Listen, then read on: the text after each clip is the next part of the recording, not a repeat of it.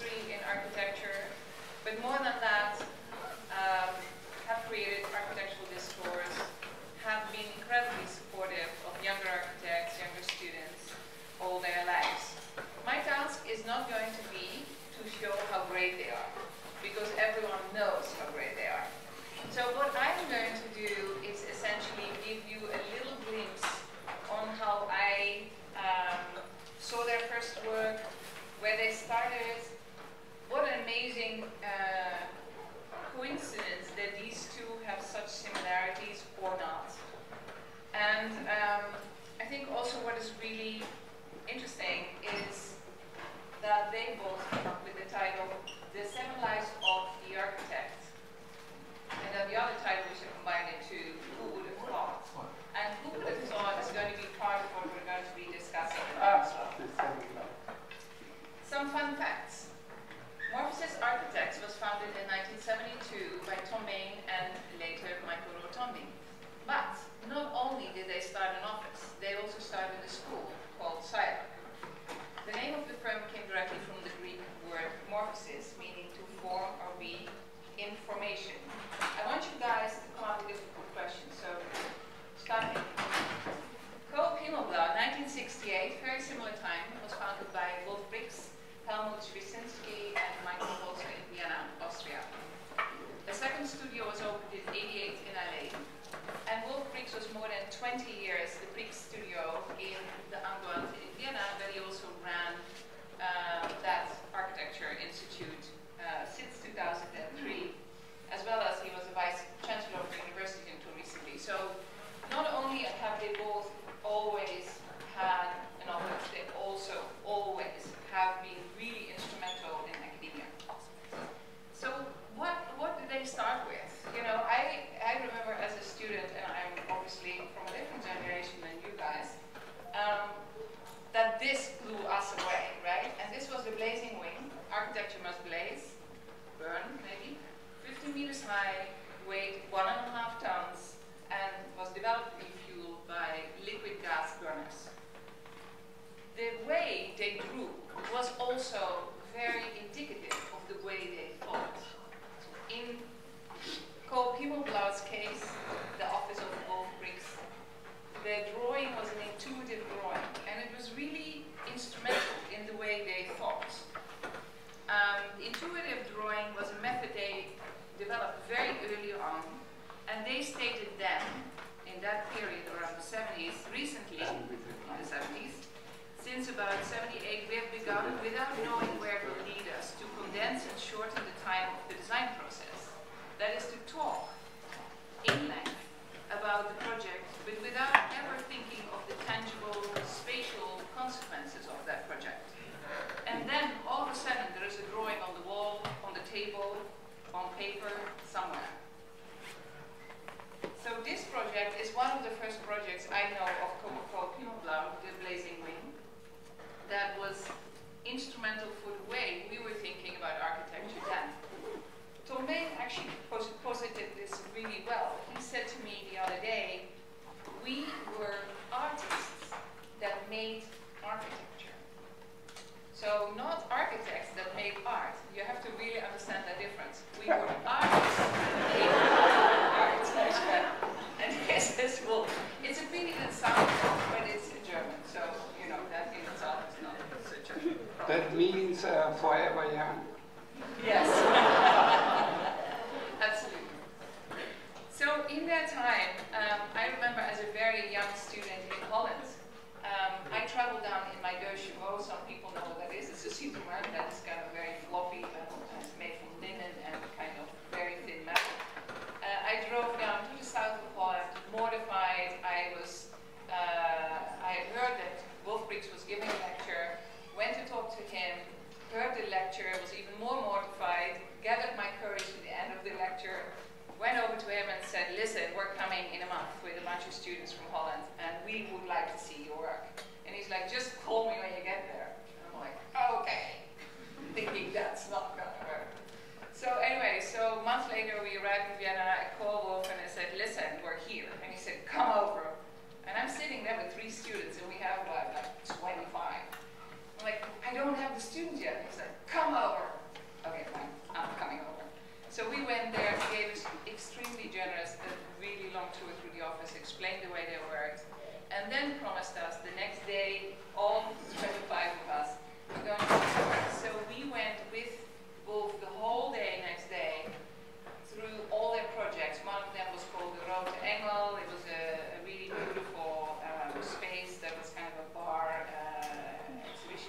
bar kind of concert space.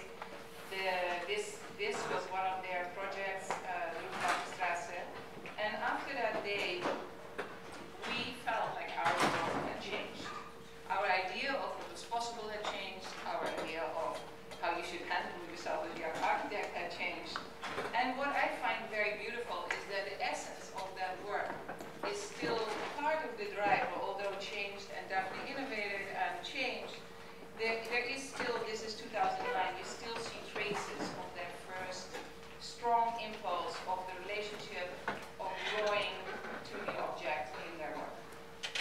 Now we're moving on, we're moving to LA, 1985. There is a restaurant in LA and the client came up with a question to Morphosis. Can I have a roadside steakhouse for the future with a clock? I mean, honestly, good commission, I would say.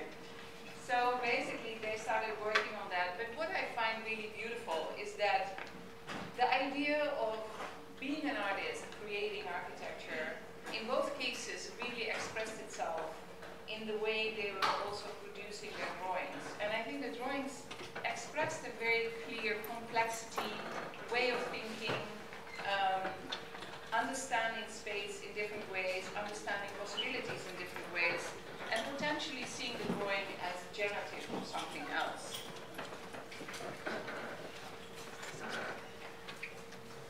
Then, of course, the restaurant got started. The restaurant itself was located in Beverly Hills in California.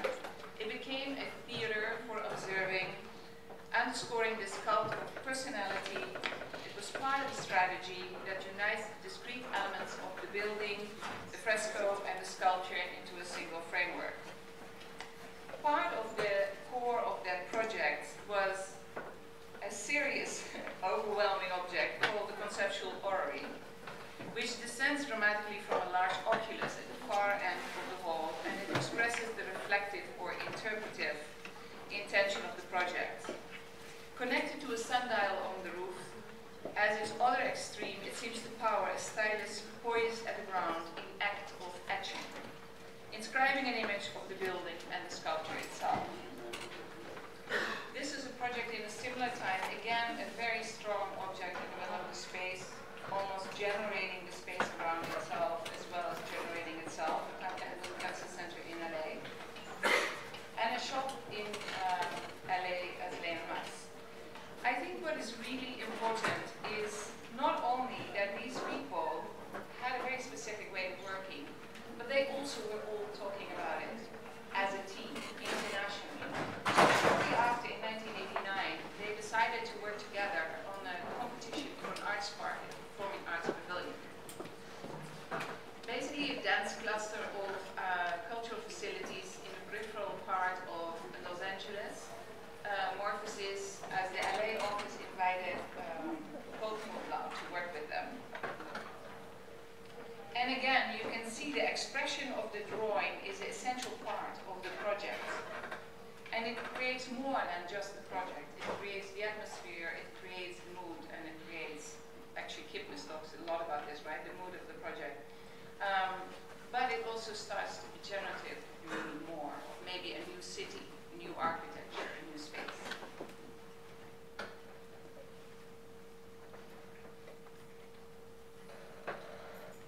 So I would like to really leave it at the very beginning of their careers in order for them to go back to the future and to talk about what their concerns are now. Everything in between we know. And I like to, for me, I like to position this beginning aspect because I think it's really important for what's coming later. But I would really love to hear from them what they think is back to the future, what their current concerns and obsessions are, and how they see themselves. So they're going to both frame the dialogue really briefly, after which we'll have a discussion, first maybe between them, and definitely also with you. So I would like to ask Thom Mayne to start the discussion. You can do that there if you like. Okay. We're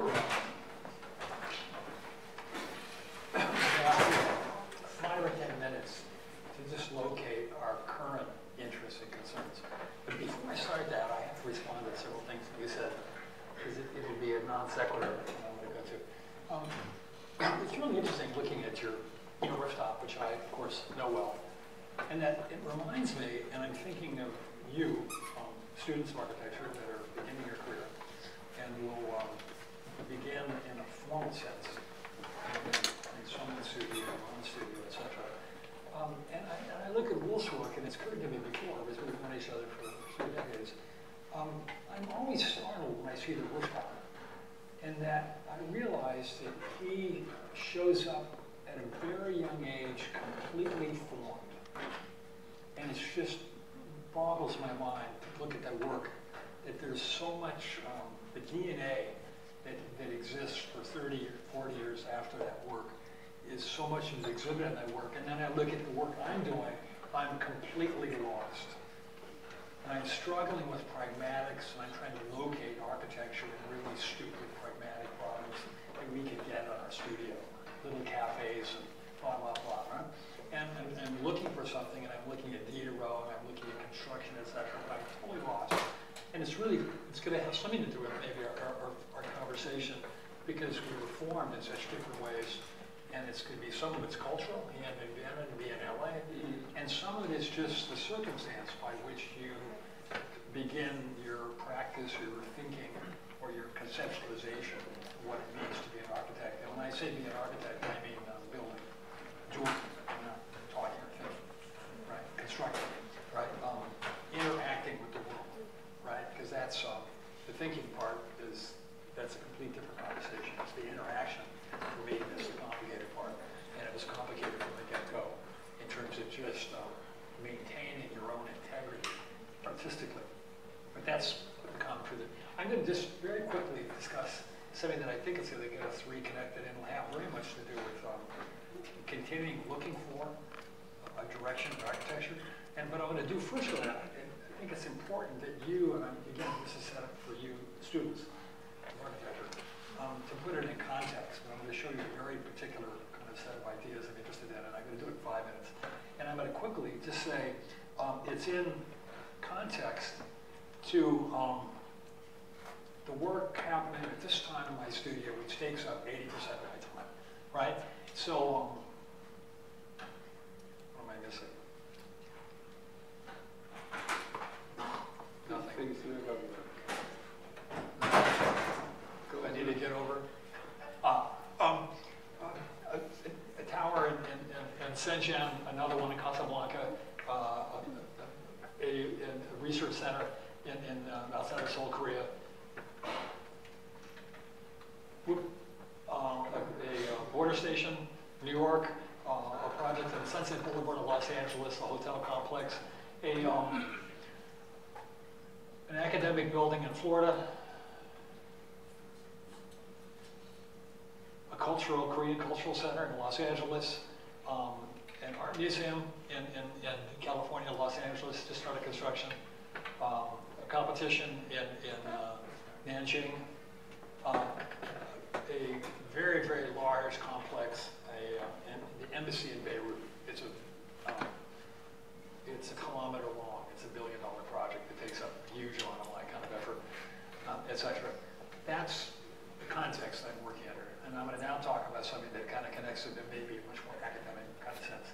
And it's going to very much have to do with my interest in beginnings and my focus on chance and an idea of an organizational idea that's had to do with the combinatory language, which I've been interested in for X amount of years. And 5 years ago, we were moving our studios, and I had recognized that I hadn't been drawing, I hadn't been doing abstract work for years, as I was becoming a practicing architect, and I was absorbed in my practice. And I realized that it was something was lacking, and I was missing drawing and construction of drawings is a method of thinking, and it's my major kind of method of thinking. And I was missing that, and I was also missing it as at a psychoanalytical level.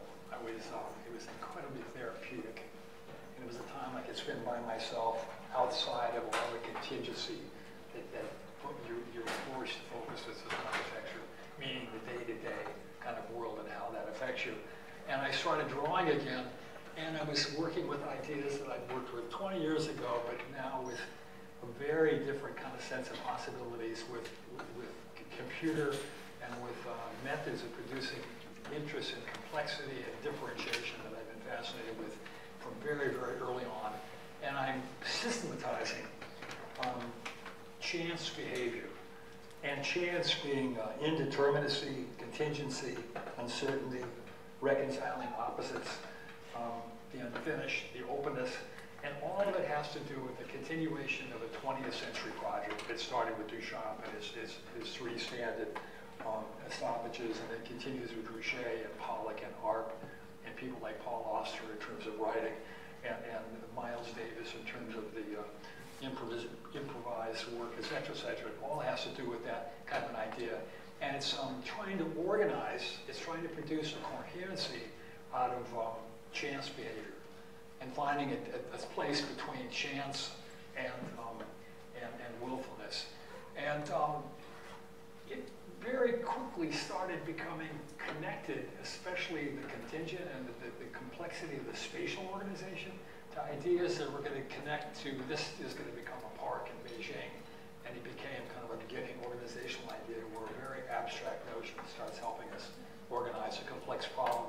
And it has the sectional capabilities that I've been interested in from, I think probably as I was introduced somewhere between Alto and Usan. If you look, you know that Usan, the orange book? Just look at the sections. Some of the work is not quite as strong after he got home in Sydney.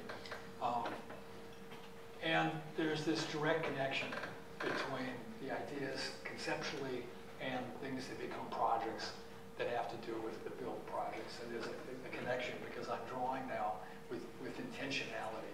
And the intention is I'm looking for organizational structure. I'm looking for coherency, right? And then what happened, and this is the current one, and I've got 2 more minutes. I'm taking this work and I'm now working with AI-like scripting, and you're looking at 100 of these. And I'm dealing with, I'm able to vastly expand the opportunities I'm looking at for any particular problem. I can take another one and do the same thing. And we're taking these now, and I'm now shifting this in terms of various intentions, in terms of edge condition, in terms of the 4 parts that made out of it, et cetera, et cetera. And it allows me just to expand my options.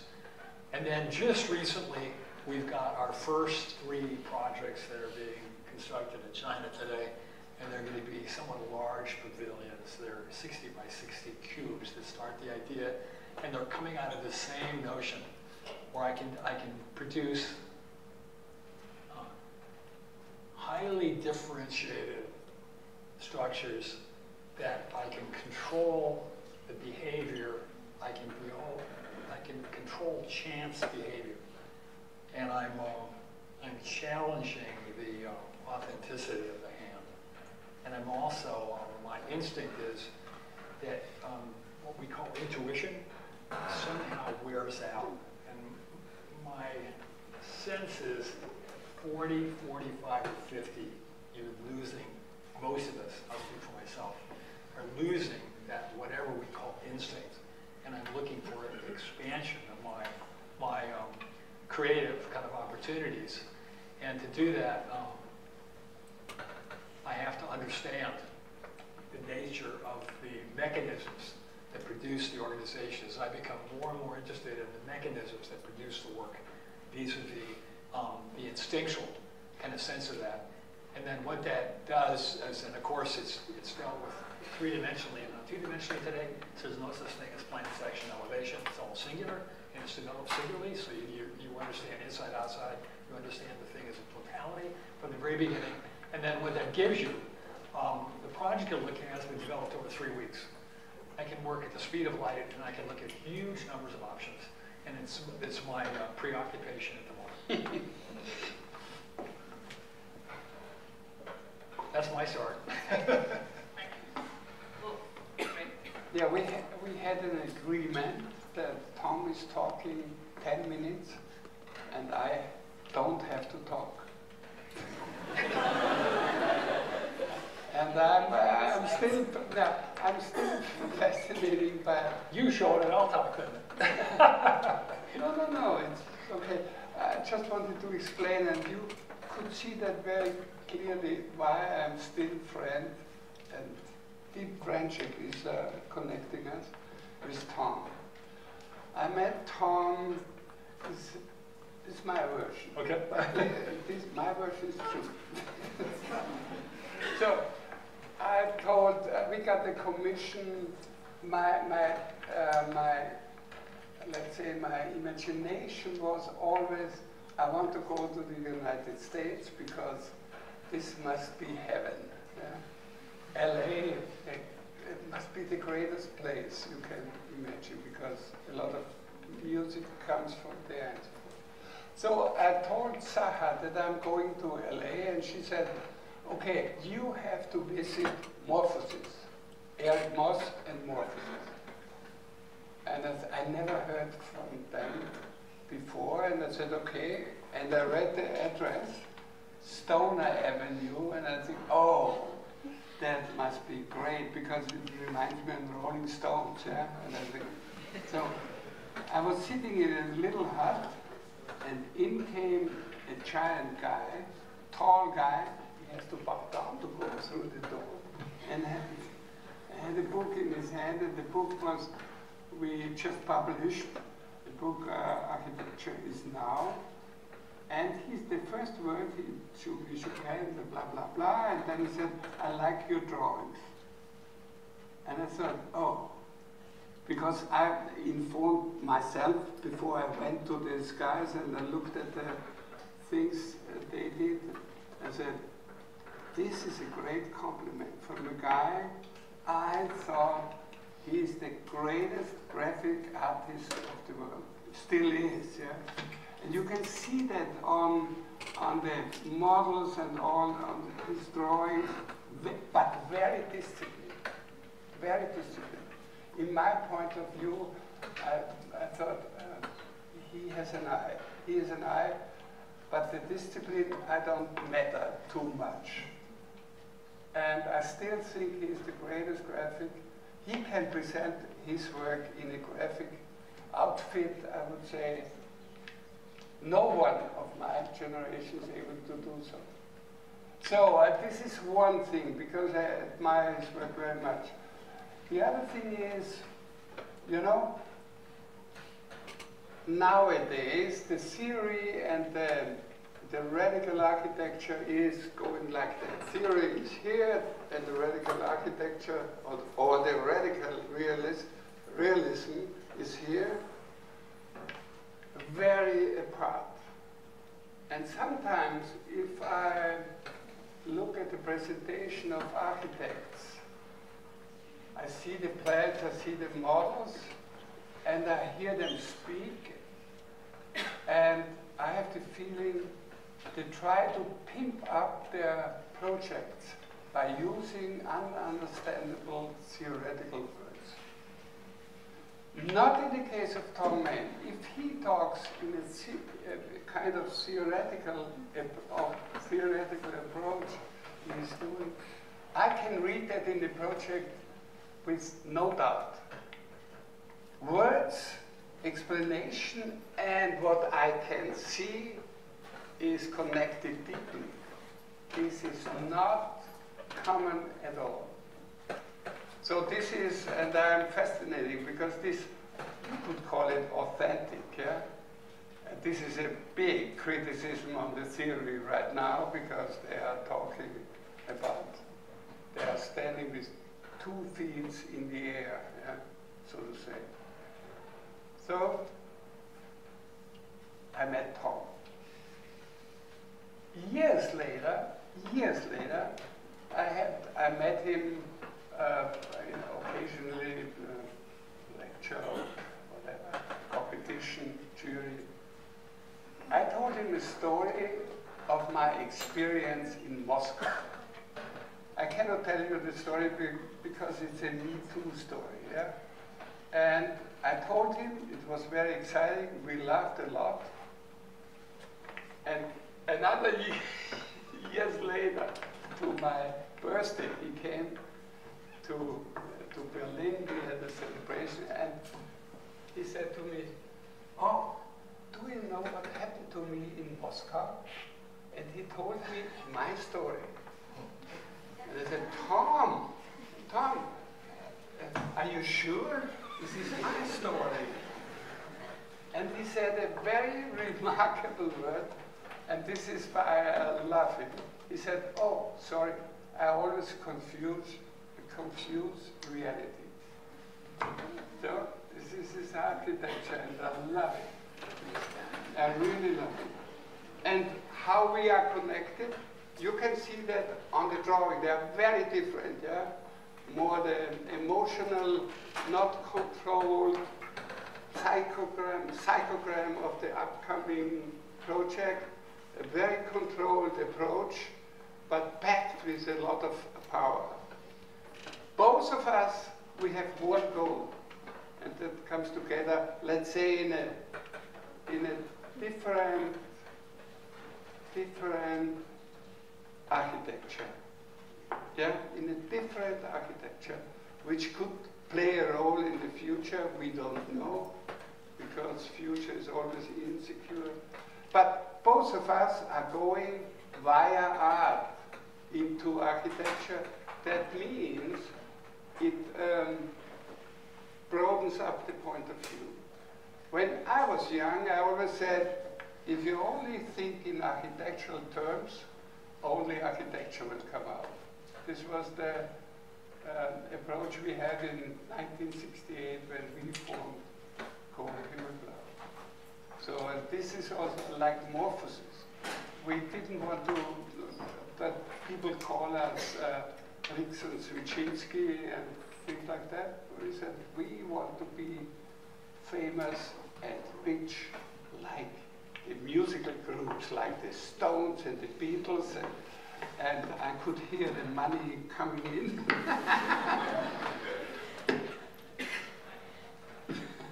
I have to say, the biggest mistake I made in my life, believing that. Yeah. But it gave us power, yeah, because one of my role model in architecture, you won't believe it, is Keith Richards.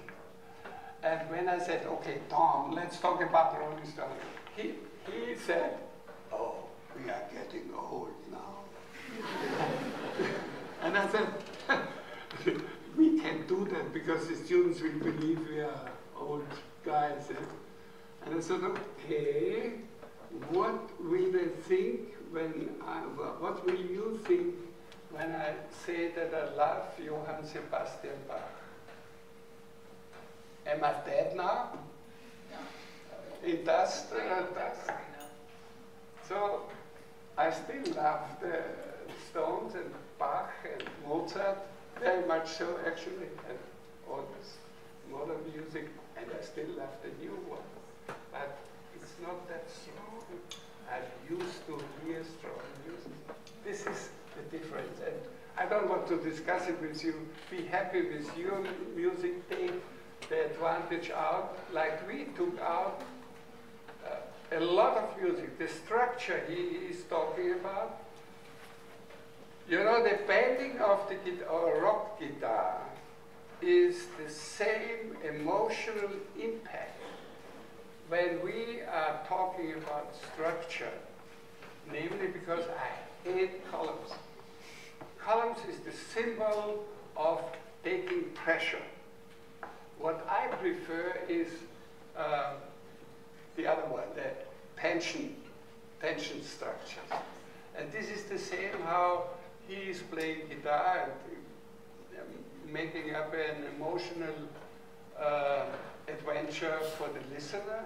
And if you look at our structures, it's not the same like music, the most stupid thing in architecture. Oh, I don't want to give a lecture now. I'm happy to sit next to you. Oh dear. Yeah. Yes, of course. Yeah, I would like to go back to my roots to understand why I'm like I am. Sorry, I have to get into that. Hopefully it's right.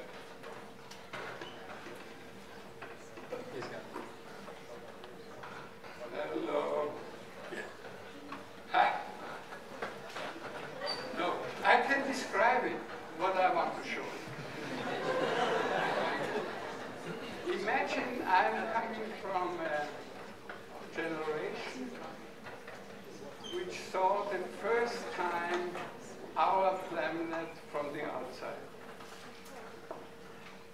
1,000 years, people didn't see our Earth. Almost there.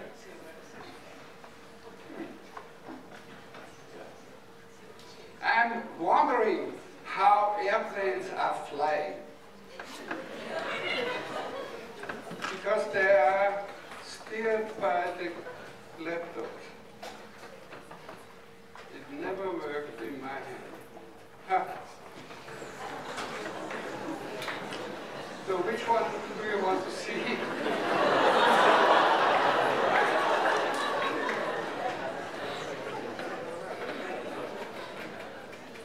I don't go into the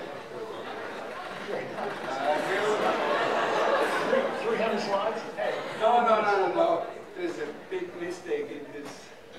He doesn't love me, I have to say. Yeah? No, this is the wrong thing. I'm sorry.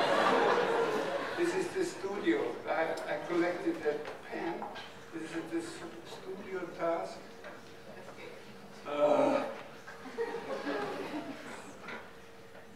So, thank you.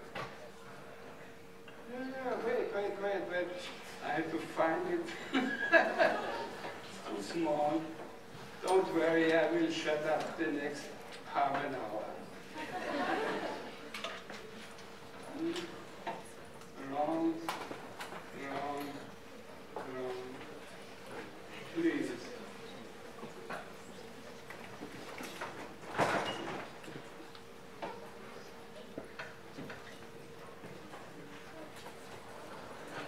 So, here it is. My roots are between seeing the planet from the outside, meaning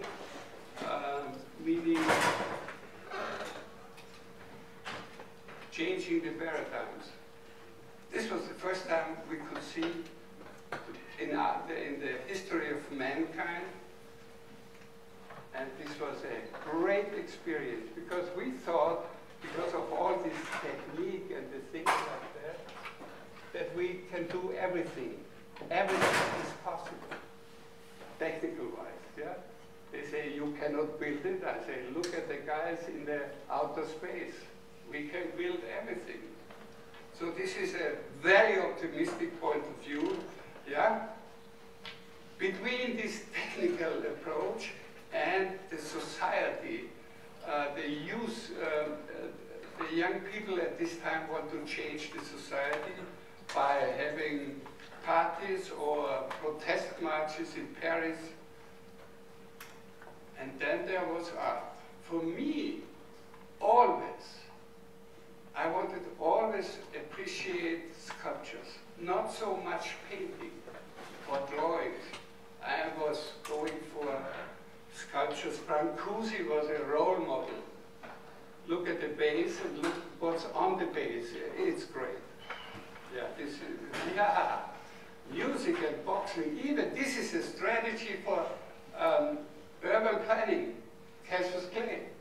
You know, this cross hit solves the problem before it becomes a problem. This is what we have to do as city planners. We should solve a problem before it becomes a problem.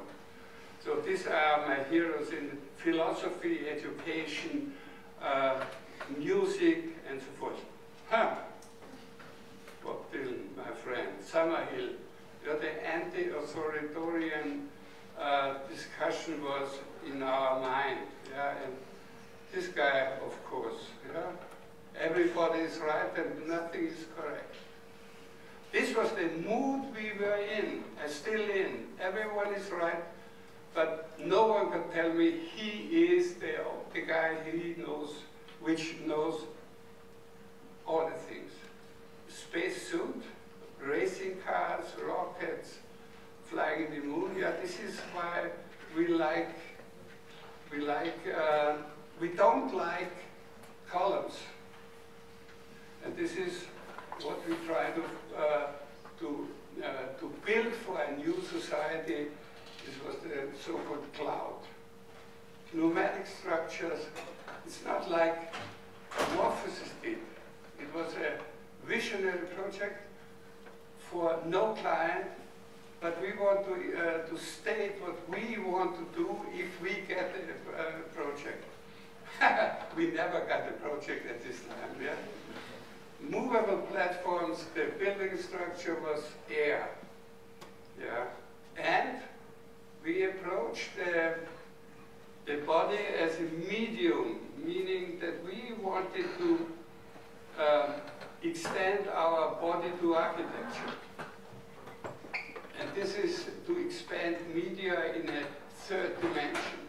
The helmet was supposed to be like a TV helmet. The West, it was connected to the nose smell, and you could feel the West moving according to the program you could see. Actually, this was my diploma work. The professor who did the examination, he was really, really thick, fat. So the vest didn't fit very close, and it was not good. But anyway, action, not building, but action. Foam in extended presence, meaning 1,000 cubic meter in 1 minute, and detonation triggered by the heartbeat. Anyway, so, and this is what you were talking about, this thing. I have to say that we got a building permit for this. Imagine. And in only 2 days, tomorrow is yesterday, what are we doing now? Thom, this is something for you. I told you that I'm working on a Brancusi museum. This is not the Brancusi museum, it's a museum for bread we just finished a year ago. But what we did, we thought, okay, the base here is very conventional. What we did, we turned it around, and that will be the museum for Brancusi and young Romanian artists in the middle of the Danube. Anyway, so to define art is the next step. I like this. Thank you very much, because inside of Mocap in Shenzhen is a big museum for art and architects and whatever. And what I saw is a guy cleaning his motorcycle in a modern lake. So anyway, so we are doing a lot of things. City planning, or redefine the typology of a high-rise. It's more or less a vertical city. And I always have an eye on what's happening on the ground floor, because I really hate streets with no name. I really hate the glass facades of the shops which are not working, and we want to make it very lively all over the things. And this is we're working on right now. It's a what is it? How do you call it? The Seilbahn cable car. Yeah, it's connecting Russia with China. This is an opera we are working on right now. It's an opera building in Sevastopol. This is a project we just won the competition. As you can see, this roof, which is an exhibition space, is They were doing 100 meters. So this is what we are doing now, city planning. Okay. I'm sorry. Tom, I'm sorry. You shouldn't let me show the things because the rooftop, I have to explain, the rooftop, at this time, it was not allowed to change the roof, the angle of the existing roof. You were not allowed to change the material, nothing was allowed, just making windows into the roof. And I went to the mayor and I explained to him, this is a sculpture.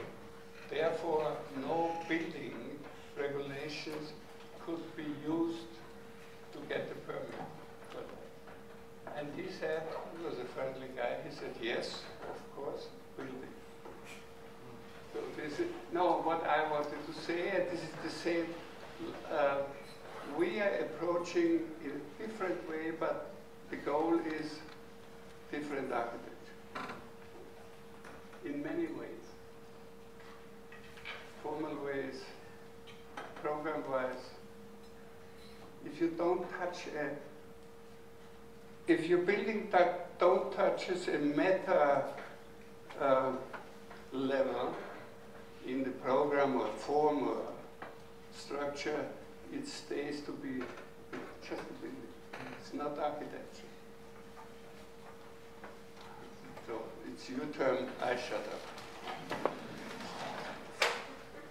It's interesting where we want to go with this.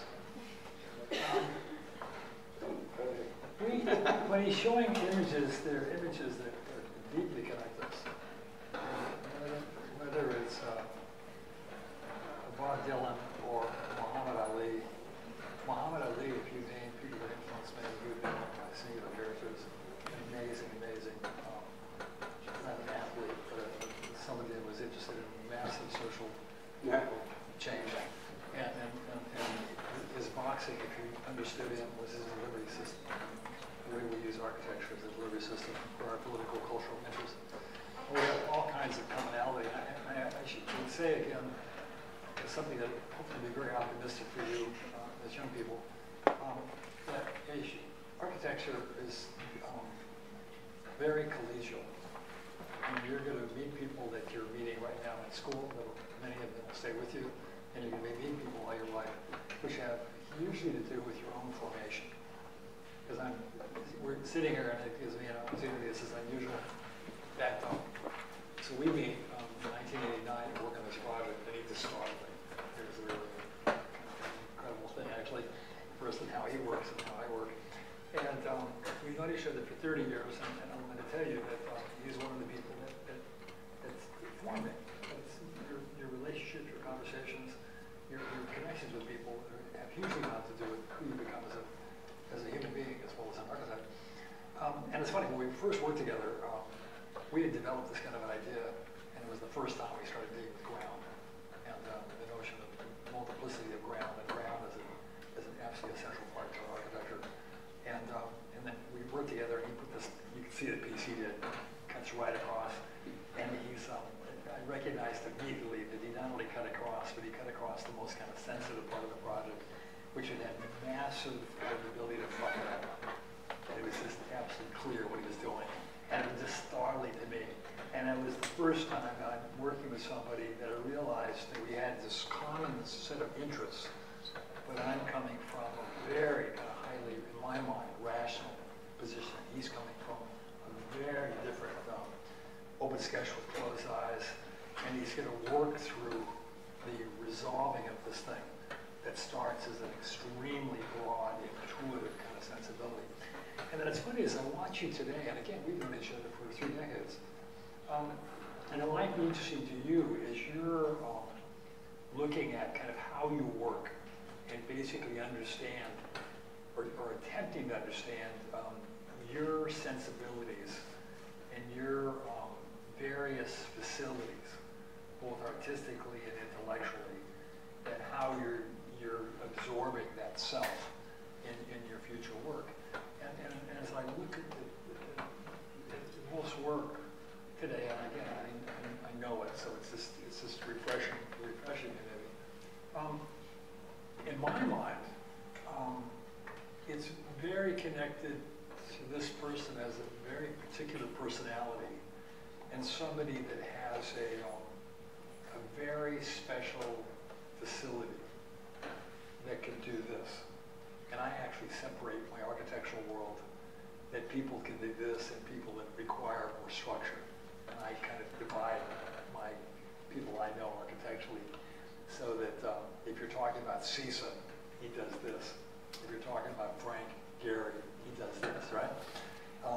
If you're talking about the extreme opposite of Peter Eisen, absolutely kind of methodological and or a REM, can't even draw.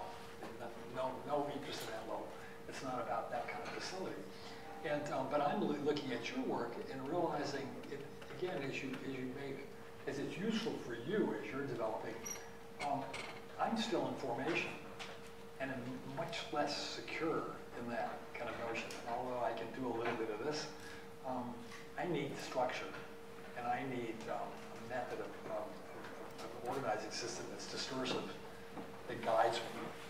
And it produces a very different kind of set of circumstances, even if we have certain interests that are parallel, having to do with, say, dynamicism, or a certain level of complexity, or the notion of something that's unfinished, we could go on and on.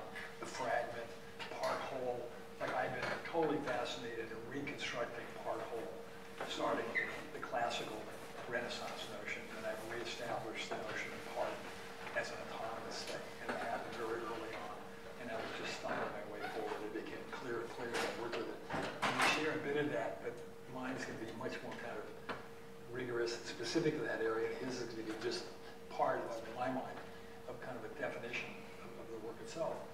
But it seemed to me it might be interesting, because I would have said work is so radically different, really, and I'm a very pragmatic character, and I can't escape that pragmatism. But don't you think that your that's also part of it. But the point being that if it's useful, it'd be somehow useful in you somehow identifying with your assessment, right, of your own capabilities and your interests, etc. What struck me when you were just talking is that you talked about the competition you entered together in LA, is that you talked about what you did intuitively by just striking through it. In a way, you know, that and the intuitive sketch is not that different as what you call chance. It's just achieved in a very different way, right? Like your interest now in chance is not very different than creating a random situation and then being forces of it, you know, or creating architecture around that. Do you see any parallels in the idea of chance versus the intuitive? I don't understand what chance is in this content. Yeah, okay. Thom has a very good eye, and I have a very good eye, and this is a quality architects seldom have. Yeah? They use their brain, but they don't use their eye. And I always say, okay, we can discuss everything on the paper, it's only on the paper. But there is the moment when it's built, then we have to add a fourth dimension, namely time. And only when you have stepped into the building, you have the right to criticize it. This is, yeah, looking at the images, yeah, which are faked or not, and whatever.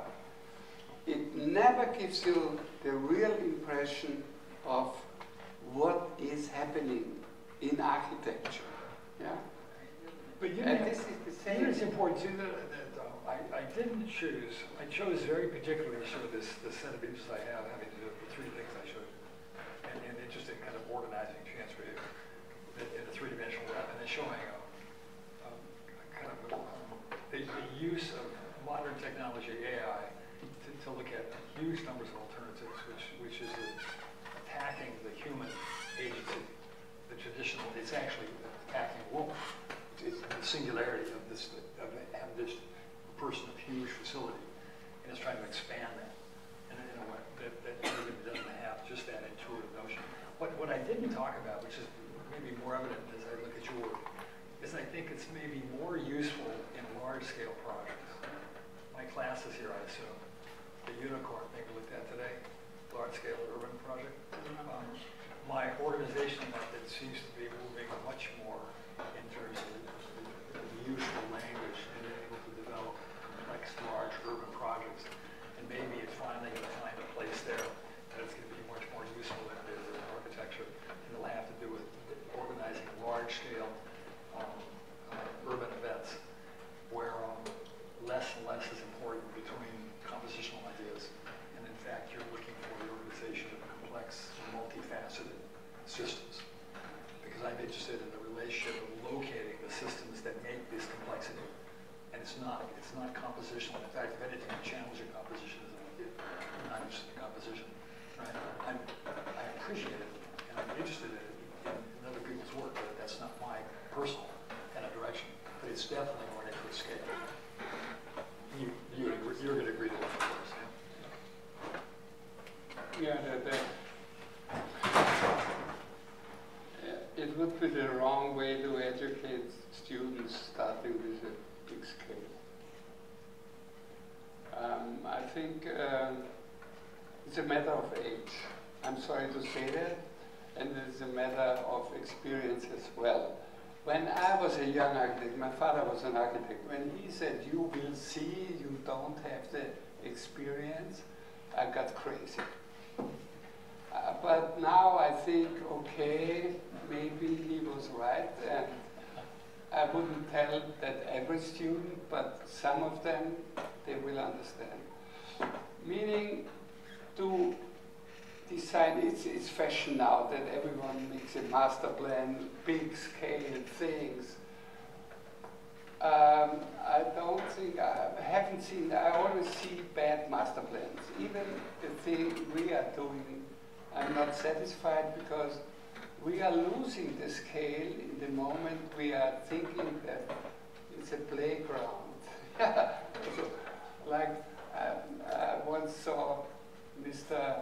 Eisenman, we had a big discussion. Yeah, by the way, there is a big cultural difference between the Anglo-Saxon culture and the, let's say, the European culture, because, speaking German, because in German, if I translate some English words into German, it makes no sense. And vice versa. You know, I had a discussion about figure and ground with my friend Peter Eisenman. No solution, because he didn't understand what I was talking about and I didn't understand what he is talking about. Because Figur und Grund in German means really nothing. Yeah, Figur and Grund, it looks like, yeah, soil and Figur, whatever that means. I'd rather go for Gestalt. And to do a master plan, you have to know a lot. This is all. You cannot play around. Yeah, like the master plan we just working in the master plan. It's the most stupid thing in my life as a famous architect. Yeah, because he didn't care about infrastructure, he didn't care about climate, he didn't care about Stadtraum, city space. He just made one building next to the other and maybe on a grid. This is not reliable and responsible in times we are living in. It's a serious topic, and it's not that easy that everyone, yeah, like in the school, I saw many master plans, yeah, from the students of Sahe. One ashtray next to each other and one vase next to each other. And was asking, do you know where north is? They had no idea. But that's the interesting point, because I would completely disagree with your assessment. And it's precisely the reason I would have said urban planning, the development of the future of our cities is the singular problem for this group. And the architecture is secondary. It's not that it's not important. It will always need good architects, but the most compelling problems at this moment of time in the 21st century are urban and infrastructural, and it's precisely because there's so few ideas on the table. That there's an inability both in terms of methodology and in terms of any kind of creative thinking that's even coming from a more intuitive kind of place versus understanding that comes from a rational kind of a place. That there's an emptiness. And as we've been invited to many of these things, especially in China, it's been fascinating. The dearth of ideas is just startling, right? And in some cases, just about the complete irresponsibility that have to do with kind of very visual ideas that have absolutely nothing to do with today's problems in ecological terms, in social terms, in cultural terms, in infrastructure. Go right through the list. And it seems as though that, and again, now my interest in multiple systems is going to be kind of, it's coming from this set of desires, is an ability to deal with problems of that complexity. And I would have said that architecture as a discipline is just about hopeless in its ability to solve these kind of problems. And it's going to, if it doesn't make that change in a fairly short period of time, it'll be taken up by some other discipline. Because it will be solved. There'll be people that are looking for answers. And it's why today, when you look at creative people, we talked about it in our class today, the people I'm most interested in are the Elon Musks. If you're looking at people that solve problems and solve them at first principle level and have some sort of a combination of a sniffer, an intuition, kind of a sense, a hunch, and an ability to bring complex thinking, intricate thinking to a problem. And you can take, he came out of the school, by the way, and he can produce a rocket and beat Boeing. One guy, one person, right? And he just hires smart people, and they come from MIT and Caltech, and then blah, blah, blah, right? And he figures out how to make a more reliable, very big rocket.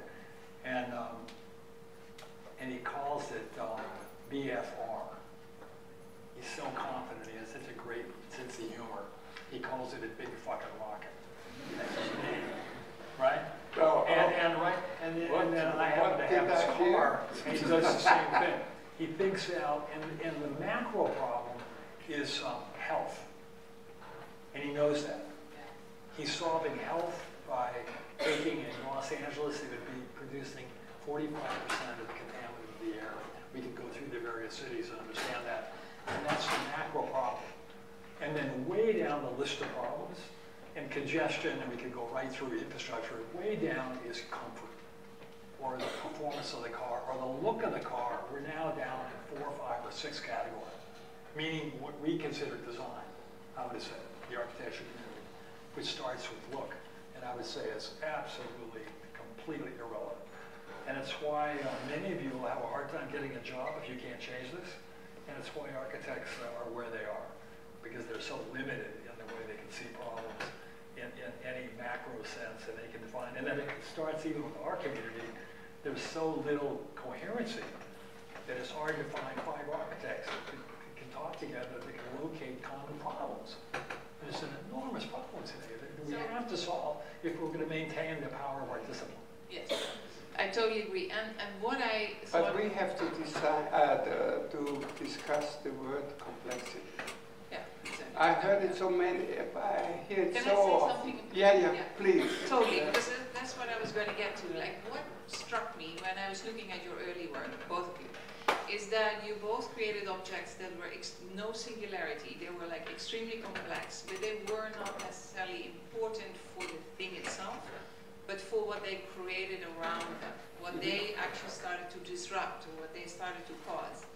And what struck me when I looked at your later work is that you're actually in a way still doing that, that your buildings are still highly complex structures that work on multiple levels, but that you also create, in a way, the city, or the ground, as you could say, not, you know, the ground is we, but the ground itself you also create as an object, or as that same complexity, and you study what happens literally at that friction between the two. And I think that is a super interesting subject, like the idea as object not as a singularity, but as a complexity, and the fact that the city is as much an object as the building or the architecture is, and how they meet. And I think there is a big difference in the sense with, like, both of you operate like that, and the friction is more interesting in a way at most points than either one of them. Is that something you recognize? Because I think there is something in the beginning how you work that totally still is the driver of the same kind of looking for not the object itself, but how the object creates tension, friction, new conditions. And that pragmatic thing you're talking about is in a way what you're creating there. You know? Like you're looking for that thing to happen. You look for a different, completely different thing. Yeah. In a way the same. Okay, I would like to show you a master plan. Go for it. Because I think that climate is not an easy game now. And we have to react and act in every move to be independent from the old resources. So we have a company. I can predict if someone says, okay, we want to have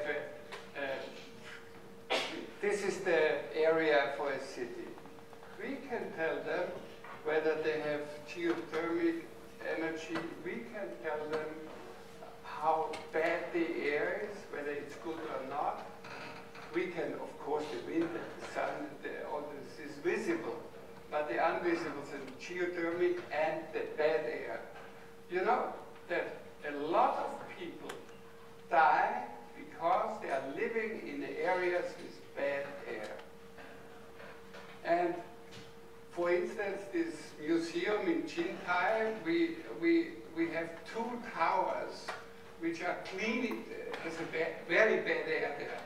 Cleaning the air and blowing it into the building. Yeah? So clean air is the goal. So I want to show you what's the master of the master plan.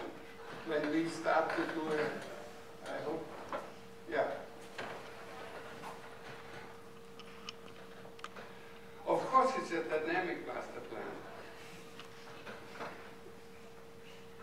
Air, sun, geothermic, that defines the situation of a building.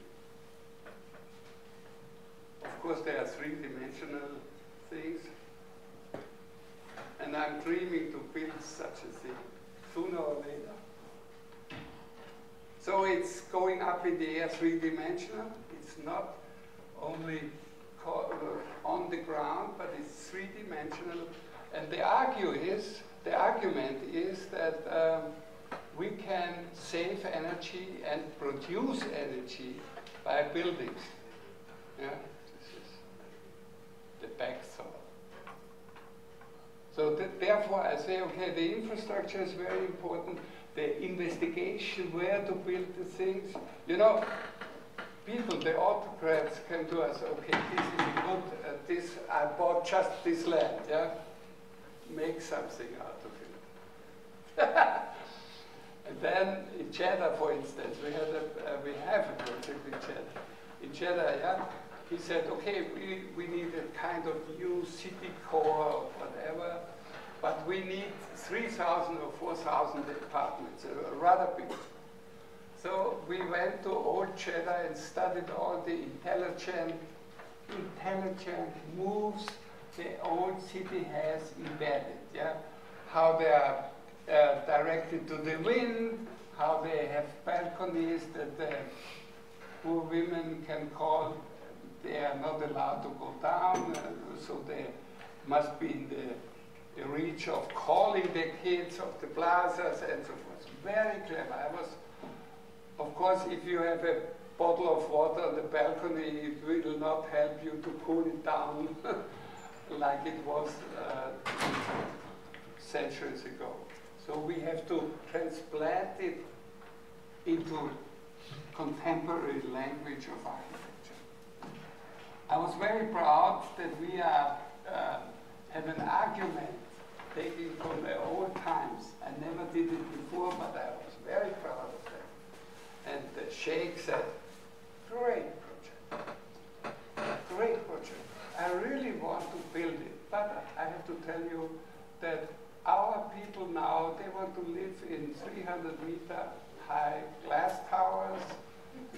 They want to see the sea and the desert. And I asked him, and what will you do in 30 years when your resources are running out? Will the glass towers be a new department of Kentucky Fried Chicken? And he said, I don't care what happened in 30 years.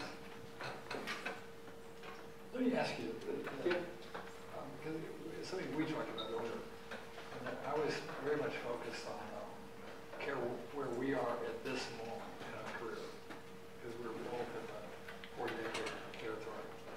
And I guess I'd like to ask a question that's connected to something I'm interested in. Would have to do with the changes in your thinking from the kind of formation of the roof to the current work you're looking at, and the nature of what has changed in very fundamental ideas of architecture's role in society, starting even with something as basic as its physical presence.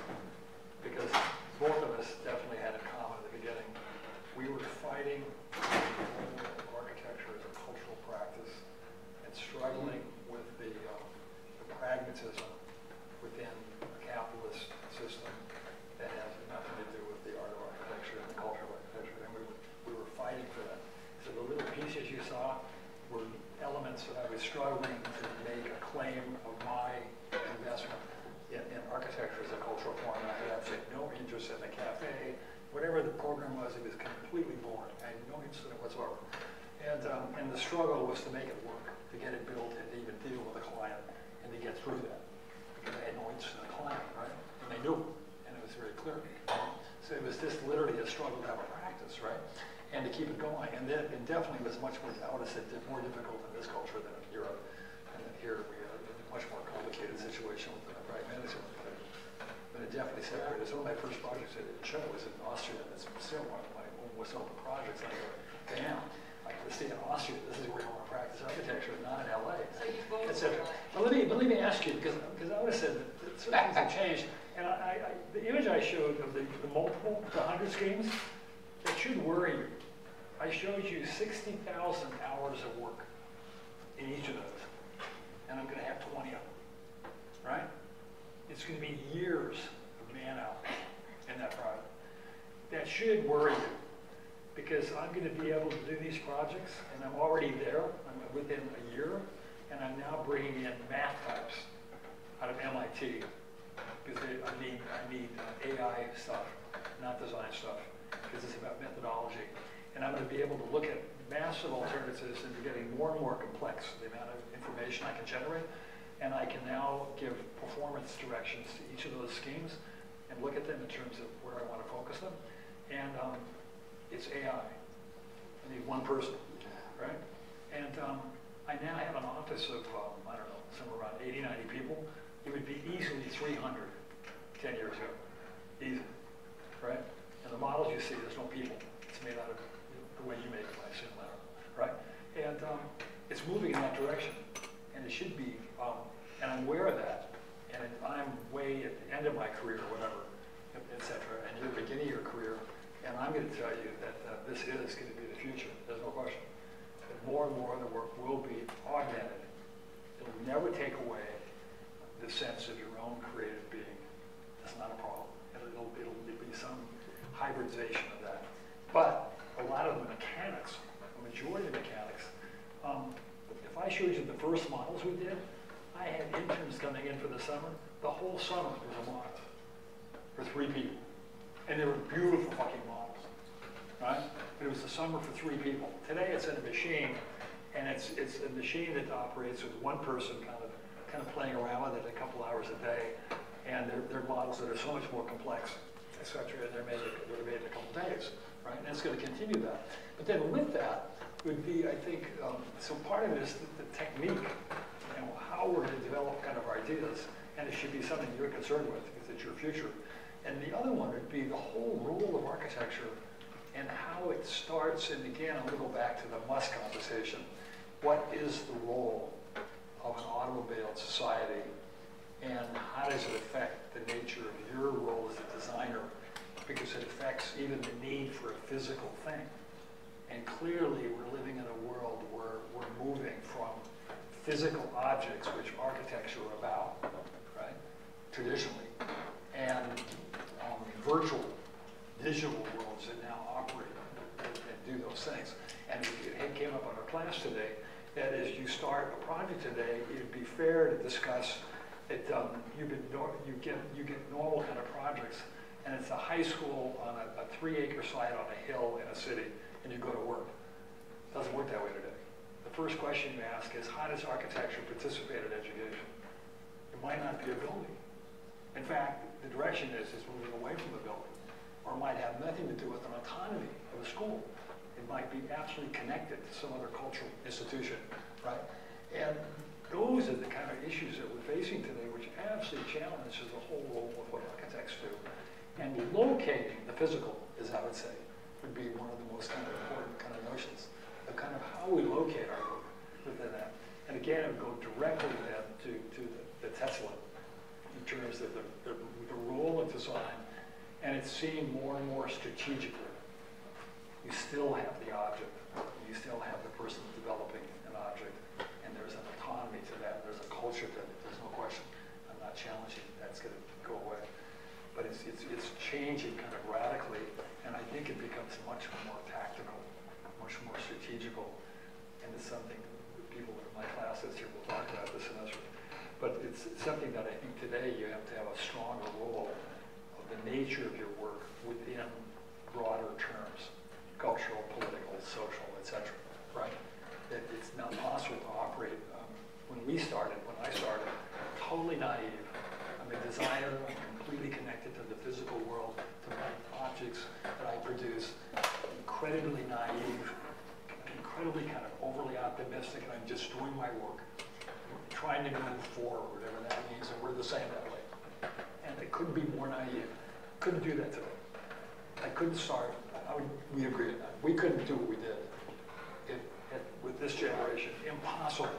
And it was a support mechanism, and it was also a particular time with the Alis and the Jimi Hendrix, and we could go through a list of characters that were taking place in the film and music and art world and philosophy that was part of the milieu at that time. And it was a unique kind of period in the world that was the end of the 60s, 70s, and 80s. And we were able to kind of move along with that and use that force, right? And have a constituency that's gone. Yeah, that's part of I history. have to say, work-life balance was not in our mind. At all. Tell you the truth, my students used to talk about work-life balance all the time. I never heard that before. The young people came to me and said, okay, it's 6 o'clock, I want to go to meet my girlfriend. Yeah, it's true. I said, why? They said, because I worked enough. So this is very different. I appreciate that, but it's not my style, to be honest. I wanted to say that sometimes I have the feeling I'm much more pragmatic than Thom is. And Thom is much more emotional. His approach is much more emotional than mine. Yeah? And the other thing is, I want to know what, and this is, I have problems with the word complexity. you use it in a very different way than we German-talking people are using it. So this is it. I have to find out what you meant with complexity. Complex is many things together, not only talking about the building cannot be complex. Complex is a society. Complexity is today. So I understand it. Complex is a society when the society wants to get a solution for a problem. To me, you start with an easy, kind of overly simplified answer, and it happened to be somebody I met in my life, a guy named Christian Ledoux, and he's an evolutionary biologist. And I would start with evolutionary biology, and I would start with kind of a notion of the reality of the interconnection of human life, both flora and fauna, and then you could, there's an absolute clear notion for architects that it'll be biological, and probably a lot of you are already kind of sniffing that, or that's already this normal to you, right? And then we see things as radically interconnected in a world that saw things as isolated. And that started, of course, at the end of the 19th century, right? And was already in full swing with artistically with the Picassos and the Duchamps and with the Einsteins and with the Freuds, and we could go on and on. It started with Darwin. And it's just been a continuing process of seeing the world as radically interconnected. And as architects and as urban designers, that's kind of highly kind of a useful kind of beginning of a conceptual framework.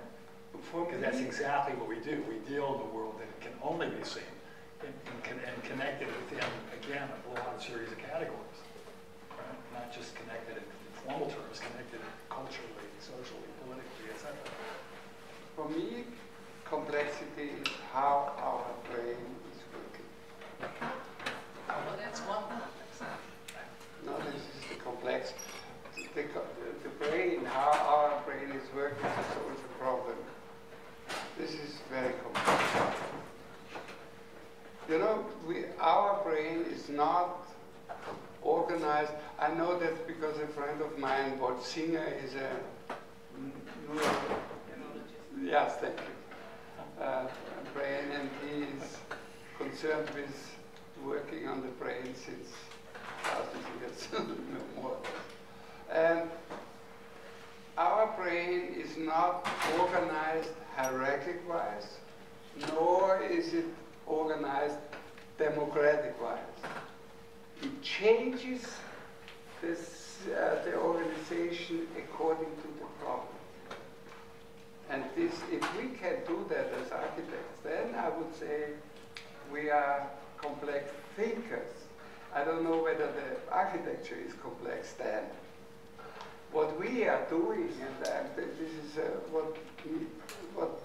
what is concerning me a lot, we give architecture a life.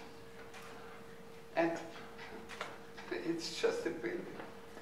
It cannot move, it cannot change. Yeah, we try to do that, but it's not a lively organism.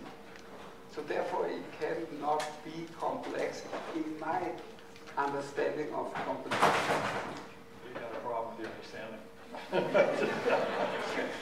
No, I think you guys, I know that you think that you are the one and only. The English language is the most important language in the architectural theory. Then you are right. But the other way of thinking, I can prove that the thinking coming from the Roman culture. The Romans were a mercantile military culture. And the Renaissance as well, it really is mirrored in your culture and in our culture. Some countries. See, this is one place where I completely disagree. Yeah, you are completely embedded in your own synthetic, invented possibilities that are part of the organism in your brain.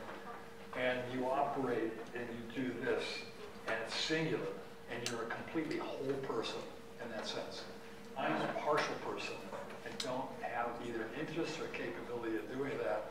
And I I, like the scientific community, need mechanisms and operational systems that are parallel to HIMMELB, where I can only see the world in an advanced way with a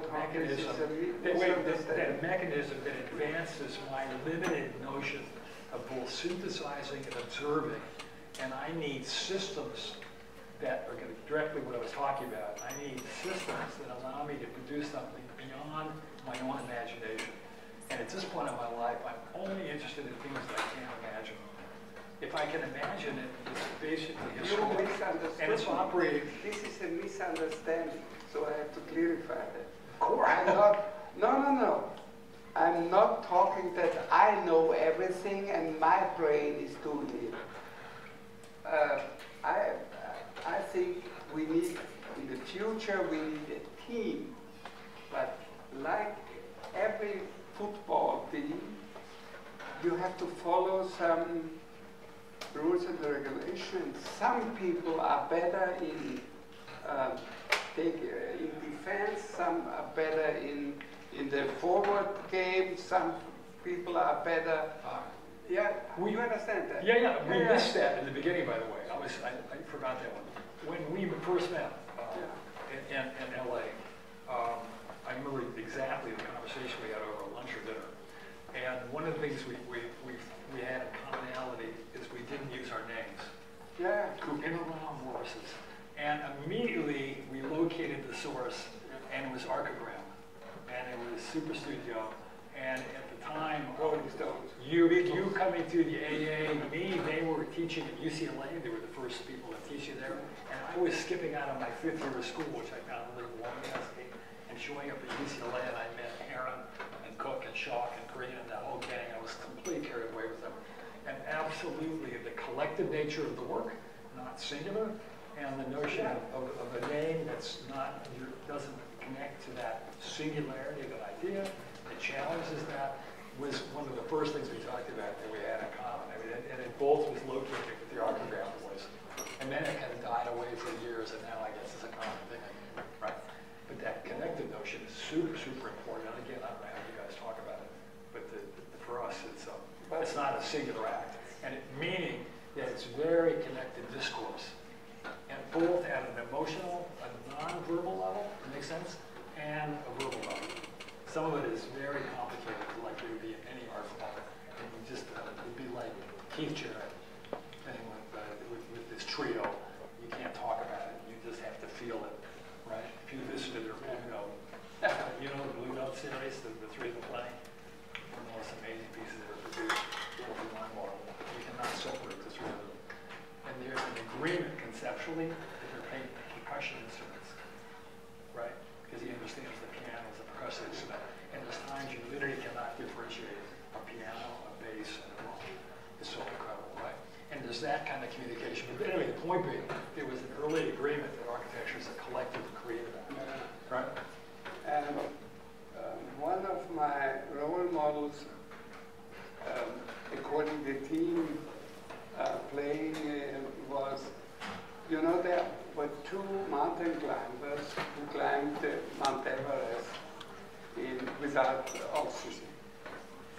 And one of them was very good on rocks, and the other one was very good on ice, climbing on ice. You understand what? Yeah? Okay. So the lead for when they were climbing rocks, this guy took over, and the other one when it was ice. So therefore they were very, we called it überschlagen klettern. Therefore they were very fast, and therefore they were very safe, safer than the others, which said, oh, I do everything by myself. This is what we learned, yeah, and I'm missing my partner. He checked out because of health problems. Missing him very, very hard, yeah, like I miss Sarah. I'm trying to think of this. I thought about it before we did this on the way here, my last, wherever I was, that it seemed like a kind of interesting opportunity. And I was also kind of concerned with these kind of two guys talking to young people. What do we have to say that's actually useful to you guys? But I was realizing another thing that's a connection to us, that would be more of a question to you. We were both incredibly affected by other artistic characters. And speaking of the Keith Jarrett's, and whether it's a Miles Davis or whether it's a Truffaut or the Fellini or whatever, and whether they were carried, whether it's a Muhammad Ali or whether it was Martin Luther King or Che Guevara, there was an enormous influx, and I would have said, and I think I'm going to speak for this guy, I would have said it was more important than architects. Obviously, they call it, I looked at all the people that you're supposed to look at.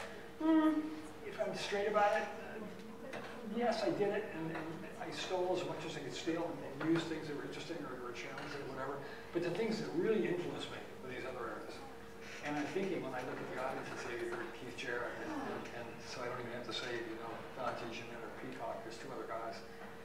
I would have said, there's one thing you do here, go out and get the album, it's called Desert Sand. It's 26 minutes, and it takes about 12 minutes to warm up before we're even in a groove, etc. See what it does to you. Because I'm going to say, I still listen to it. I've heard it thousands of times, and I play it for both my young kids as they grew up. The first piece of music they learned to hear, etc. That was the most important thing possibly they could learn to do in terms of stimulating the brain in a creative sense. And again, I think that would be something that it was absolutely essential to our growing up, right, as architects, and it had huge influence on the work.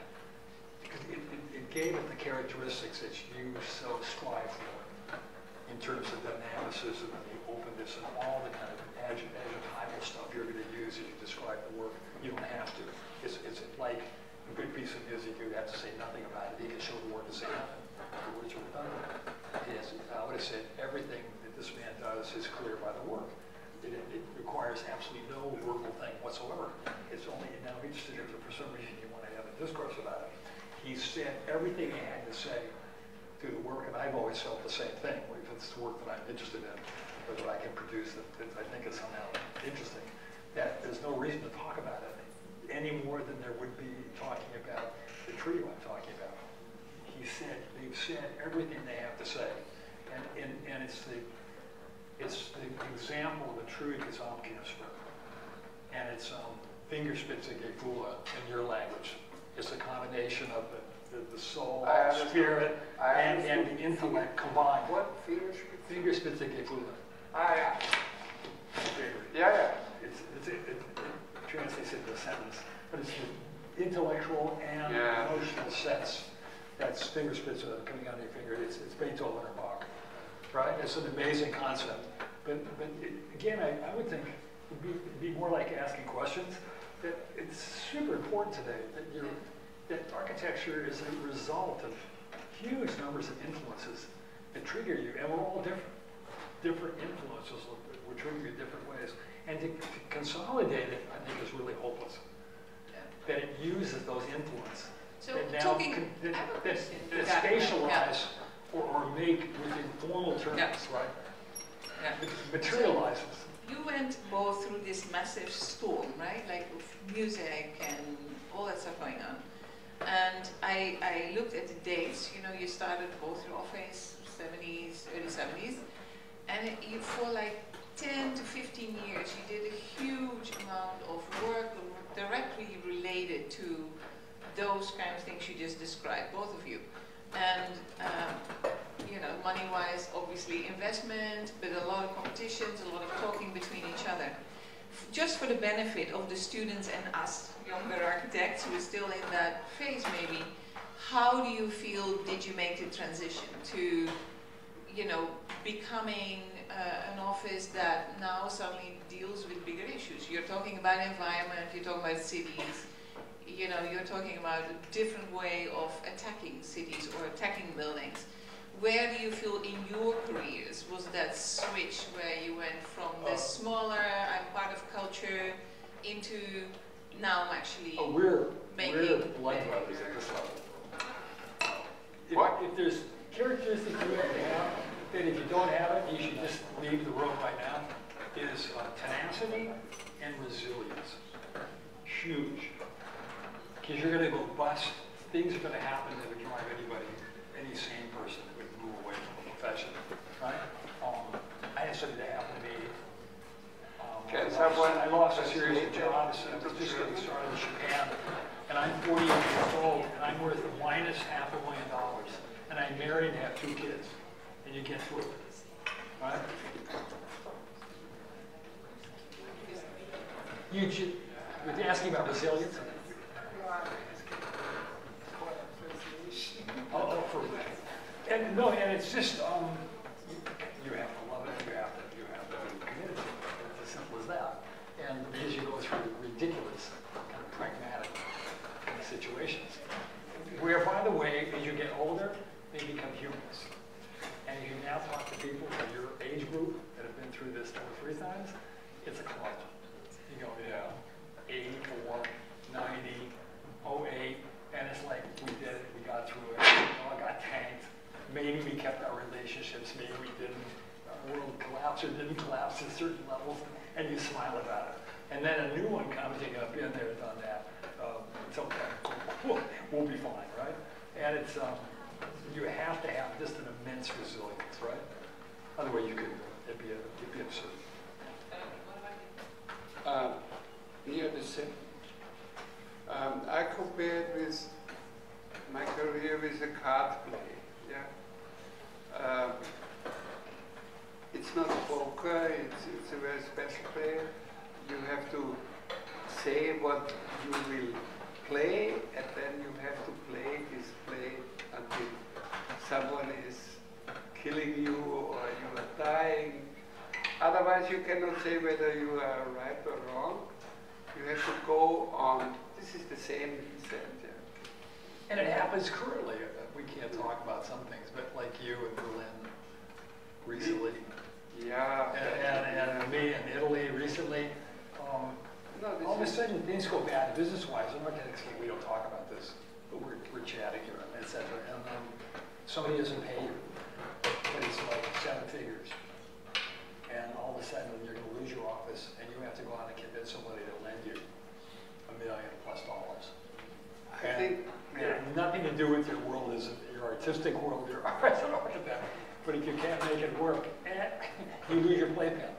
And I learned when I was quite young that I'm not a business person, and I delegate most of that. But I'm enough of a business person to realize I have to keep my playpen open. Because my playpen isn't open, I haven't got a place to play. So you have to be concerned with keeping the playpen open, right? And it's one of the aspects that uses talk about using your whole brain, right and left.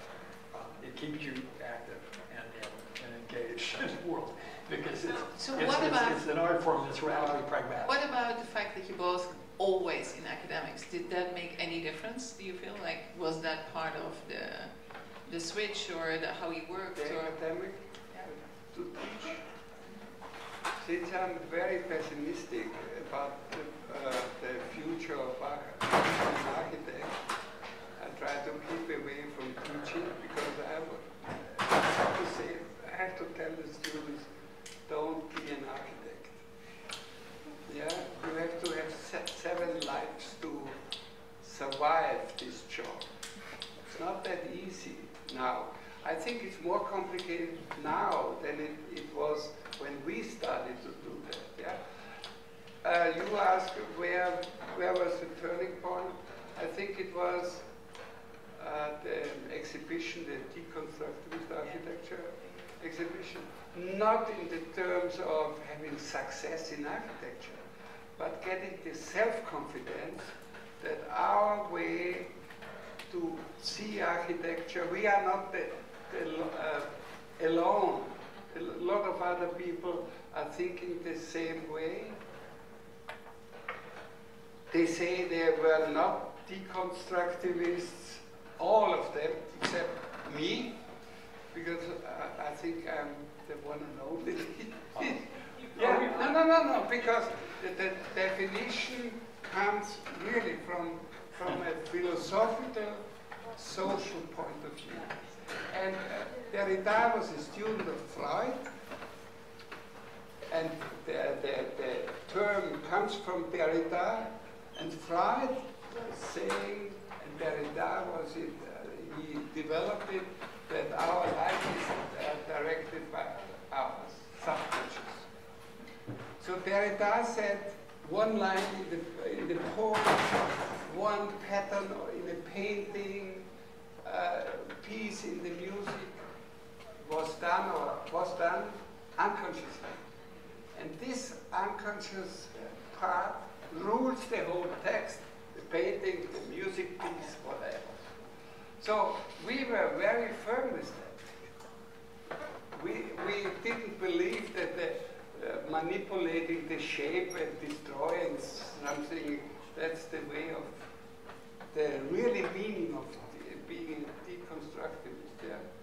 So therefore we try to expand our language in drawing with eyes closed and things like that to figure out. And with this exhibition, we got the self-confidence as okay, we go ahead. We can build everything, and we can use this method as a strategic tool to stay by the topic we said when we were young. We have to change architecture now and radically. We made an error. It doesn't work the way now, but radical, I think we prove that it could be changed radically. Yeah, you could say that that show was actually the first time that put people together that necessarily didn't call themselves something. The show had a title, but no one else had to identify by it, but it was still an amazing exhibit that just, I think you could say that the show itself was deconstructivist. No? The combinations were amazing, the people involved. This was a show for the younger people on you that was in Roma in... You were not born at this time. This is like 80s, right? Late 80s? 87. Yeah, like late 80s. And it put people together internationally that at that point maybe were talking to each other or sometimes not, but it was an incredible. And the great thing was not so much that the show was called The Deconstructivist, but the discussion you just mentioned, that people were like, we are not the deconstructivists, we're still in the show, and they would still show up and they still put the work up. And other people were, and that discussion was actually what was the most productive. The discussion about what is this deconstructivist and are you and are you not. So actually the fact that the title caused a huge dialogue was the real thing. But on that note, I would love to hear a little bit from you guys. Are there any questions? What do you think? Do you want to know how anyone here thinks about a specific subject you're wondering about? And I have a microphone I can give to you, or you have a microphone. That's it.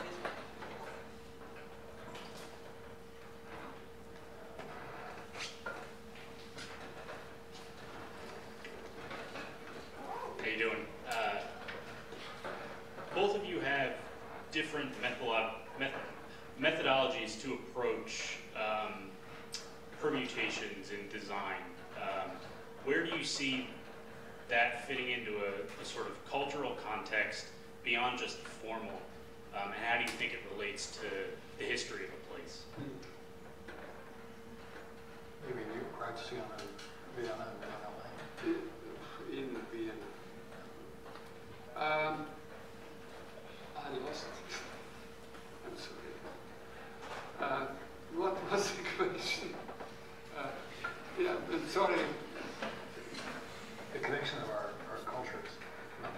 No. Vienna and LA. Is that it? Yeah, well, no, not your culture specifically. Cultures of the projects you work on and how it relates between your two methodologies. Yeah. I believe in the simultaneity systems. I don't believe in just one direction. So everybody is right, but nothing is correct. So when the television starts, the culture of television starts, everyone said, movies out. Now we have both.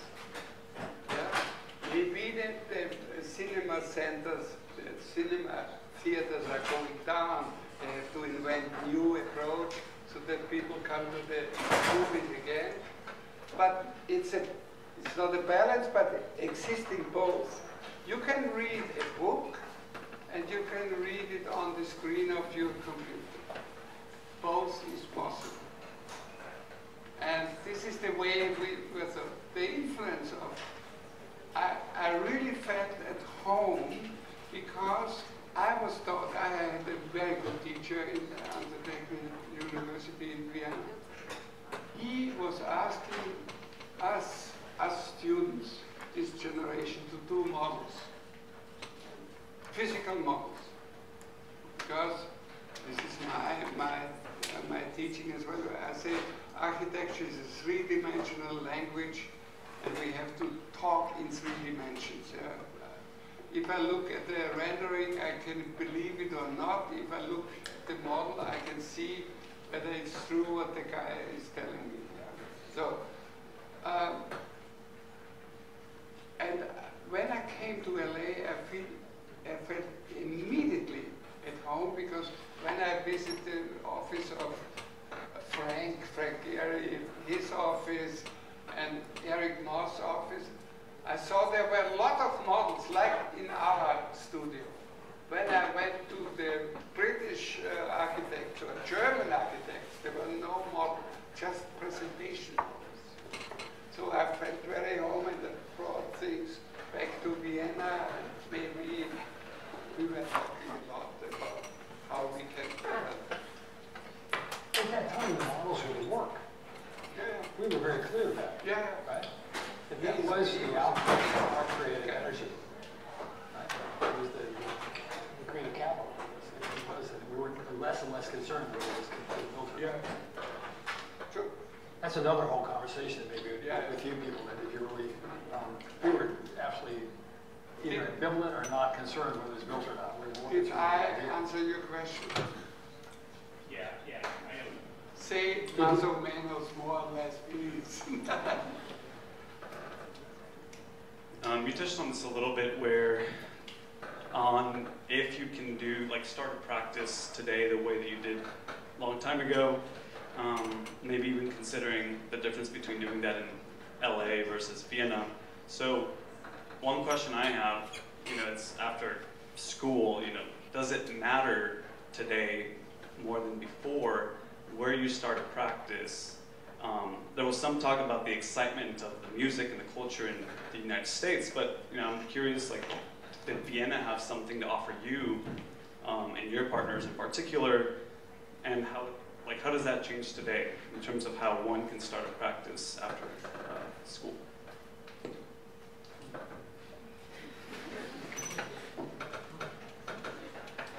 I think the method is very global, yeah, because the whole approach changed in the 90s, in my point of view, when there was a big crisis in this country, all over the world. Yeah. So students, when they finished their study, they couldn't find a job. They went back to school and started to talk about theory and using the computer. This was a great change in the outcome of the project of the students all over the world. Before, LA was very far away. And for this guy, they came to Vienna and told me that Vienna is a beautiful city. I want to live here, I want to work here. He was lecturing me about my city. And I said, oh, I know the Americans are very naive, because he could, yeah, it was beautiful. It looked very oldish, very settled, but he didn't know, and he couldn't know how the politics are running in Vienna.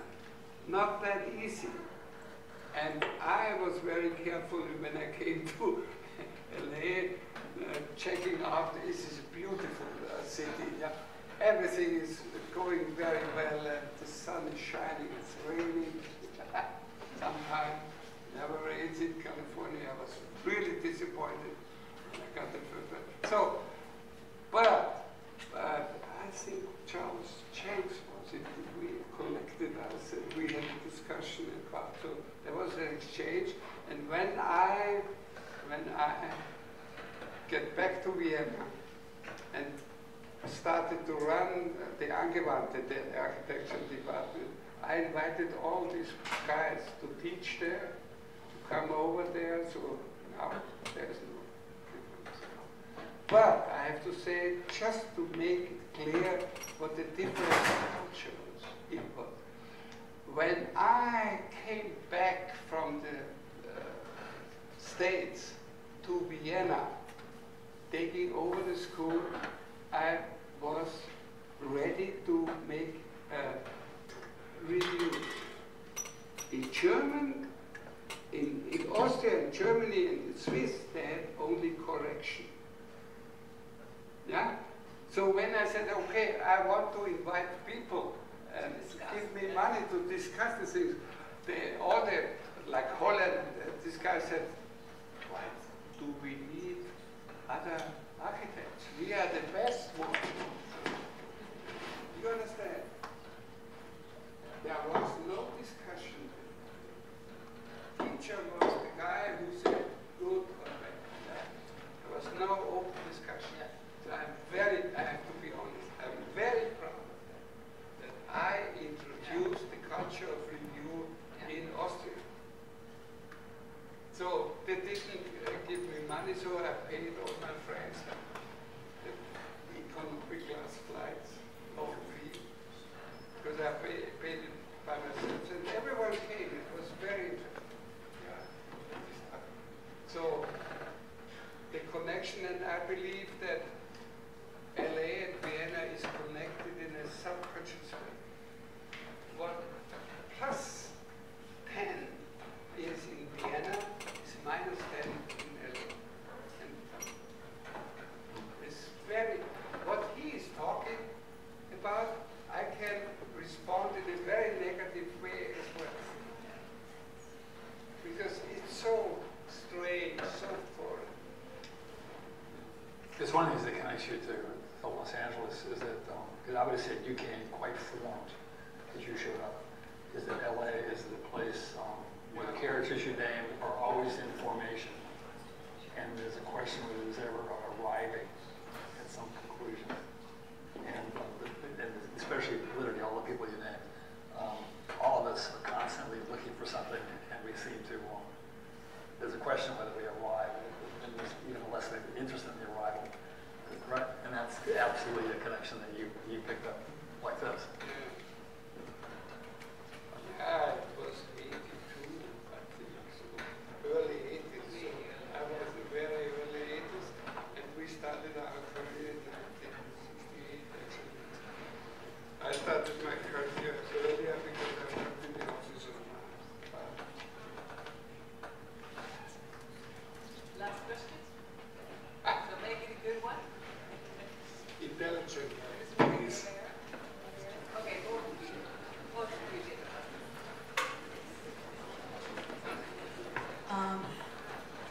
We were talking about how best practice changed from when you started to now. Talk a little louder. Oh, okay.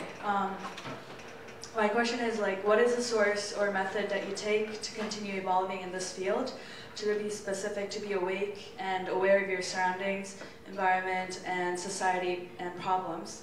Is it through reading, traveling, or meeting people? Like, how do you continue to evolve? Because you said you spend 80% of your time in practice. Like, is it the other 20%, or is it always in your thinking? I didn't quite get it. Can you give me your telephone so that I can read your question?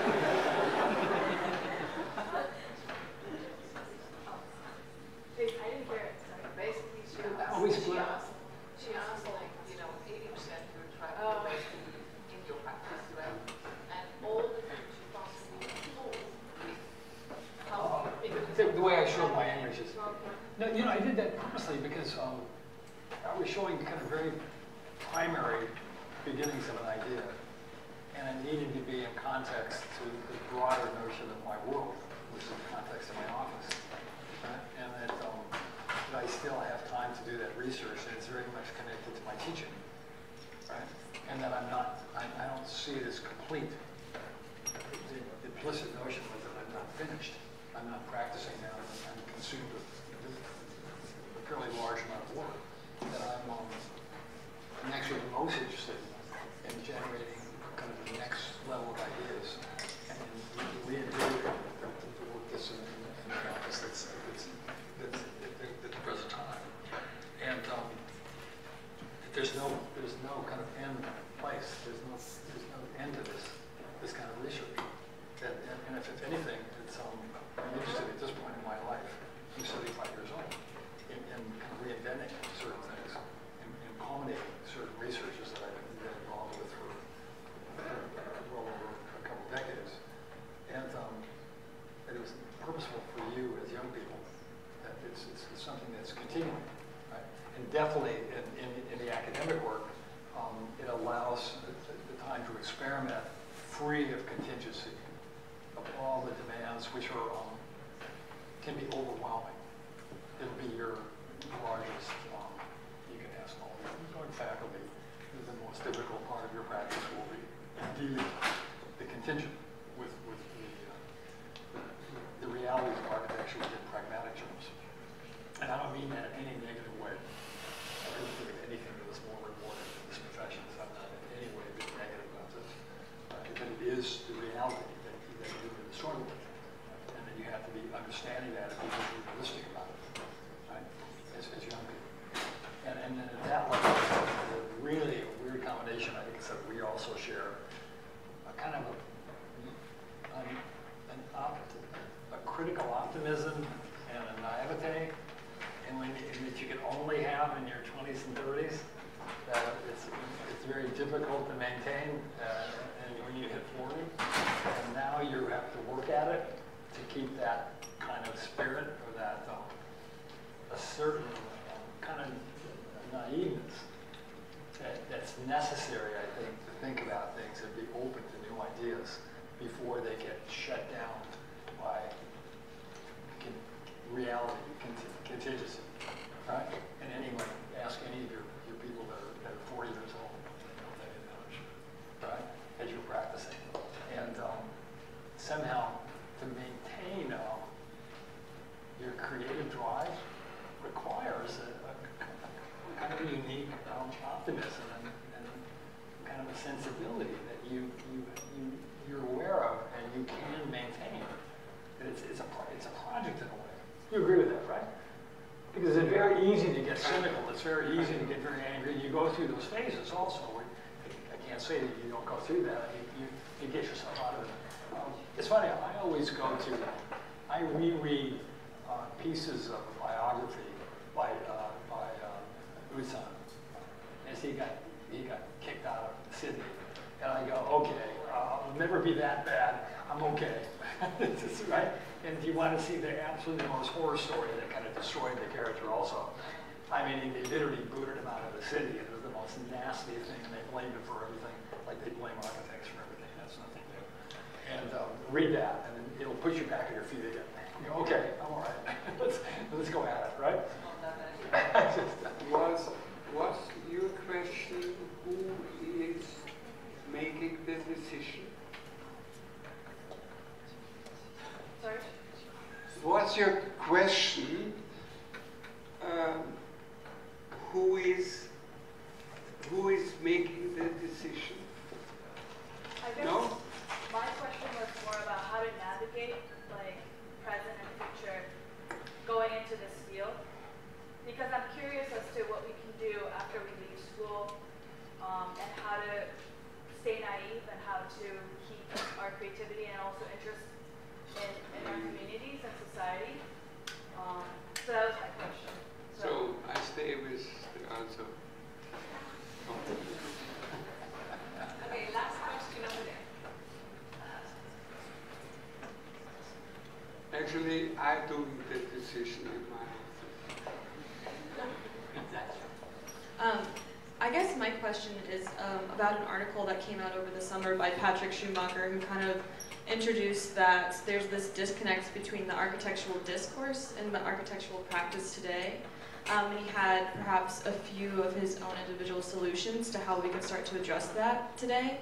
And I was just curious, because it is a pressing matter for all of us to kind of consider, is what, in both of your opinions, like what would you say is something that education systems and academia today needs to kind of like do in order to bridge that disconnect? Oh, wow. You were talking about Patrick. Yeah, but he was the first who disconnected the theory from real architectural life, yeah? And now he is in trouble. Since Zaha is not alive anymore, he has troubles. I agree that the education, I don't know about your school, but I agree that the education is not perfect. No one is perfect.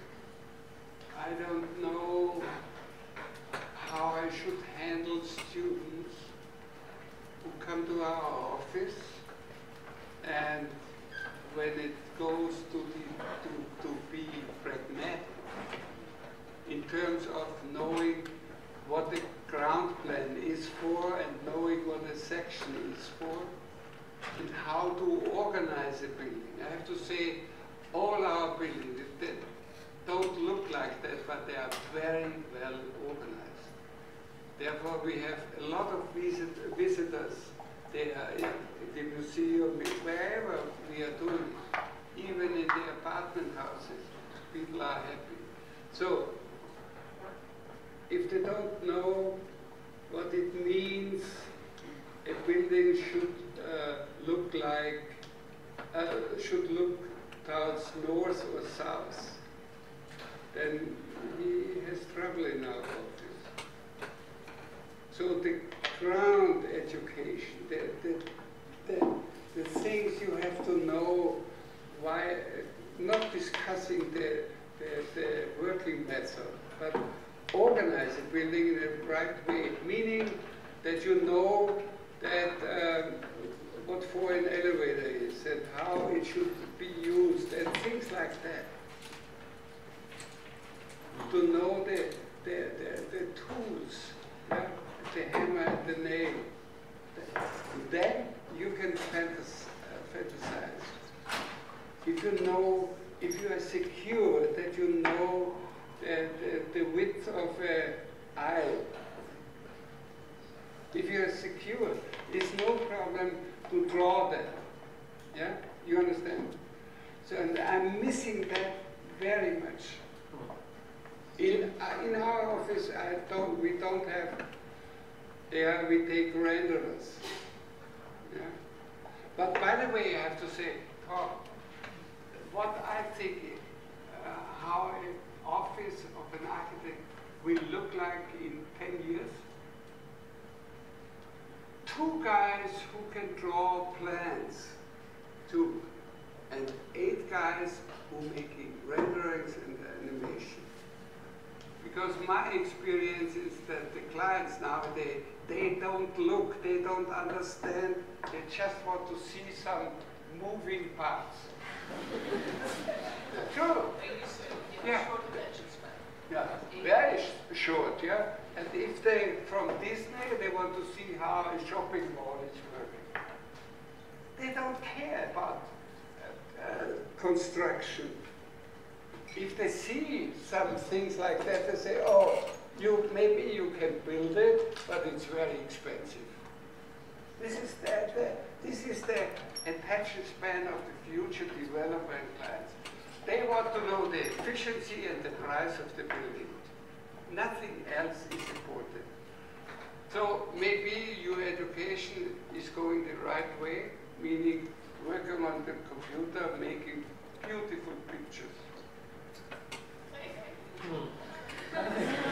Yeah, I will see. No. This is my experience when people come from overseas and want to work in our office. But I understand the disconnect between practice and academic. Yeah, the disconnect. I think it's an incredibly complicated issue. And that one of the problems today is it comes with a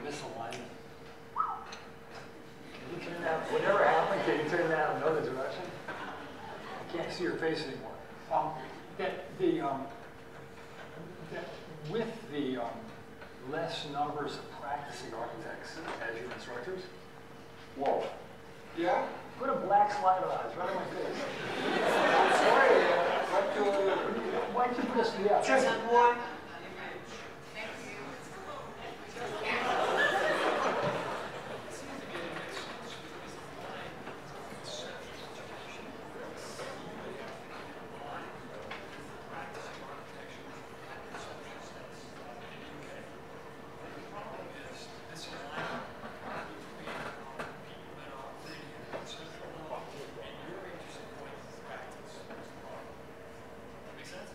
And it seems like if there was, if you were more comfortable in dealing with the more abstract culture of architecture, it'd be what we were interested in doing. You'd be okay with that. I didn't want to get a job. The last thing I wanted to do was go work for an architect when I came out of school. That was a horror story. I couldn't think of it any worse. I wanted to continue the interests that were started in my academic education. And then as I mentioned, I just had a peek of the archigram boys, and I wanted to work for Daniel, the only person I wanted to work for Heron. And I was interested in pursuing my interest in architecture and to work with Daniel. I'm sorry. What are you doing here? You were disrupted. What are you? No. I just wanted to show them. You interrupted me. I interrupted you. No, I wanted to show the future of the profession, of our profession. Oh, this is the future of our profession. Can you see it? No. It's the client brief and the client budget. Okay. But you know what's really interesting in your question is also the difference that is the difference between Europe and the US. Here, I came to Europe, I was intellectually bored out of my brain because in Europe we teach students pragmatic architecture and the way you teach, the way you design is most of the time for yourself. You know, there's no design methodology, there's no one who actually helps you. They just drop you when you're supposed to figure it out. So it's extremely annoying because there's no intellectual discussions, no whatever. So then moving to the US, for me, was a huge revolution, like how you came to LA. Because suddenly there was actually a connection between academic thinking and practice. And, you know, there can be more, less, whatever, but there are practices like yours and like yours. And, you know, these are like for us, you know, being near students, professors, that is like the huge savior of American academic thinking because there is that connection and there is a possibility to keep working on that when you're. But I think I didn't get to my last line. One of the things that you could do that I think would be incredibly useful this time in history is become much more active. I'm watching my young son go through law school, and it's a different world than architecture students. He's extremely active, and he's making a decision whether he's going to trial law or advocacy law. He's very aware of the people he wants to be teachers, who he wants to intern for, etc. And he's way more aggressive in terms of controlling his own education. He goes to UCLA, which is a top 10 ranked school, right? And some of the same issues take place in all disciplines. Architecture maybe to the extreme. And I would have thought it starts with a very frank conversation with your teachers and with the situation. Because today it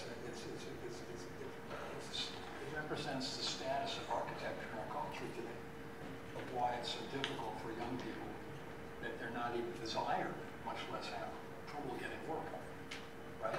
And it's just it's a situation where it's probably the most severe in my observation of the world. It's kind of unique and most difficult.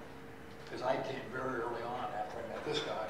I saw myself as an American architect and started very much perceiving myself as an American architect. That's negative. I was there weight on me.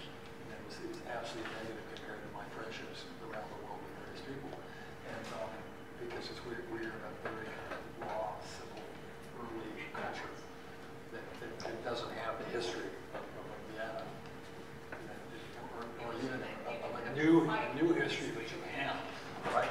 That is highly cultured, and we're a different place. We're in formation still, right? But I would think it started with being much more aggressive about your own future and kind of what you see as the opportunities and looking very realistically at your education and the delta you see between wherever you want to go and your education.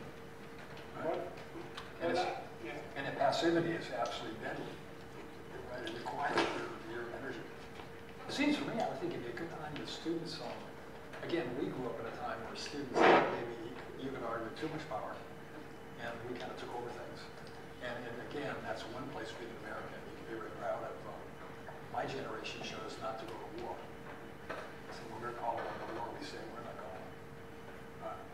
And we had an unusual time in history where it was accepted that I had a voice when I was 18, 17 years old.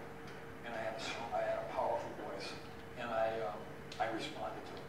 I got it, and it made sense, right? And again, given I think our generation, let's say, we'll joke about you guys going, this is kind of wimpy today. We went through, and it's not a negative way at all, but because we came into this kind of very particular time when young people had a voice, and you were listened to, and you also worked collectively together for agreed upon ambitions, culturally, politically, etc. And there were agreements of where we were going. It maybe is happening more in the gender conversation today. There's certain, certain environmental issues taking place today, politically, culturally, etc. It seems like one of the things I'm looking for, and I talk to my boys about, your turn, guys. Let's ramp it up now. If you see the problem, solve it. Don't expect anybody to solve it for you. And we were joking today, however old you are, whether you're 18 or whether you're 25, you're not going to get any smarter. You are who you are. You're going to get more experience. And use your intelligence to do what it takes to make things more operational. I think your potential. I think that the schools are a very important transfer point of knowledge. Right now, more than ever before, because we are living now, our world is on a very uncertain base. It's wobbling. You cannot feel what's going on because the old structures are going to die. They are not dead yet, but they're going to die. So imagine a platform, and these are the old structures. They are going down, they are going to die. The new structures, they are not born yet. They're coming up. So the schools on this uncertain ground can develop ideas in which level ever, which could influence and give power to the new structures. So I'm very optimistic. If you, as young guys, define a new kind of architecture you want to build or you want to think about or whatever, to build would be my favorite. Not, I don't like architecture only to read.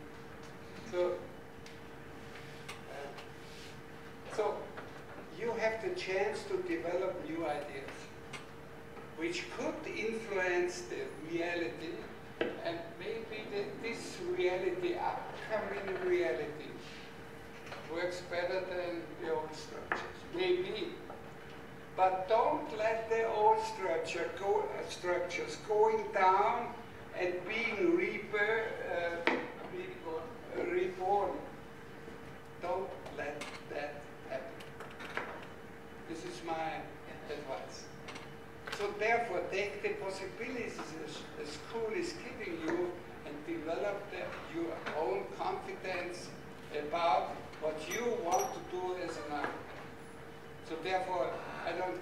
recipes, very seldom. But I just try to push you in this direction, try everything. If you think that the future of architecture is a movie, so do a movie and try it out. Trial and error. So, but use this uncertain ground to develop ideas which could influence our future, your future actually. So, I'm and misbehave. Don't follow. Rewrite. yeah. Super important. Misbehavior like that. So very old saying is, Challenge don't yourself. follow leaders, watch the parking meters.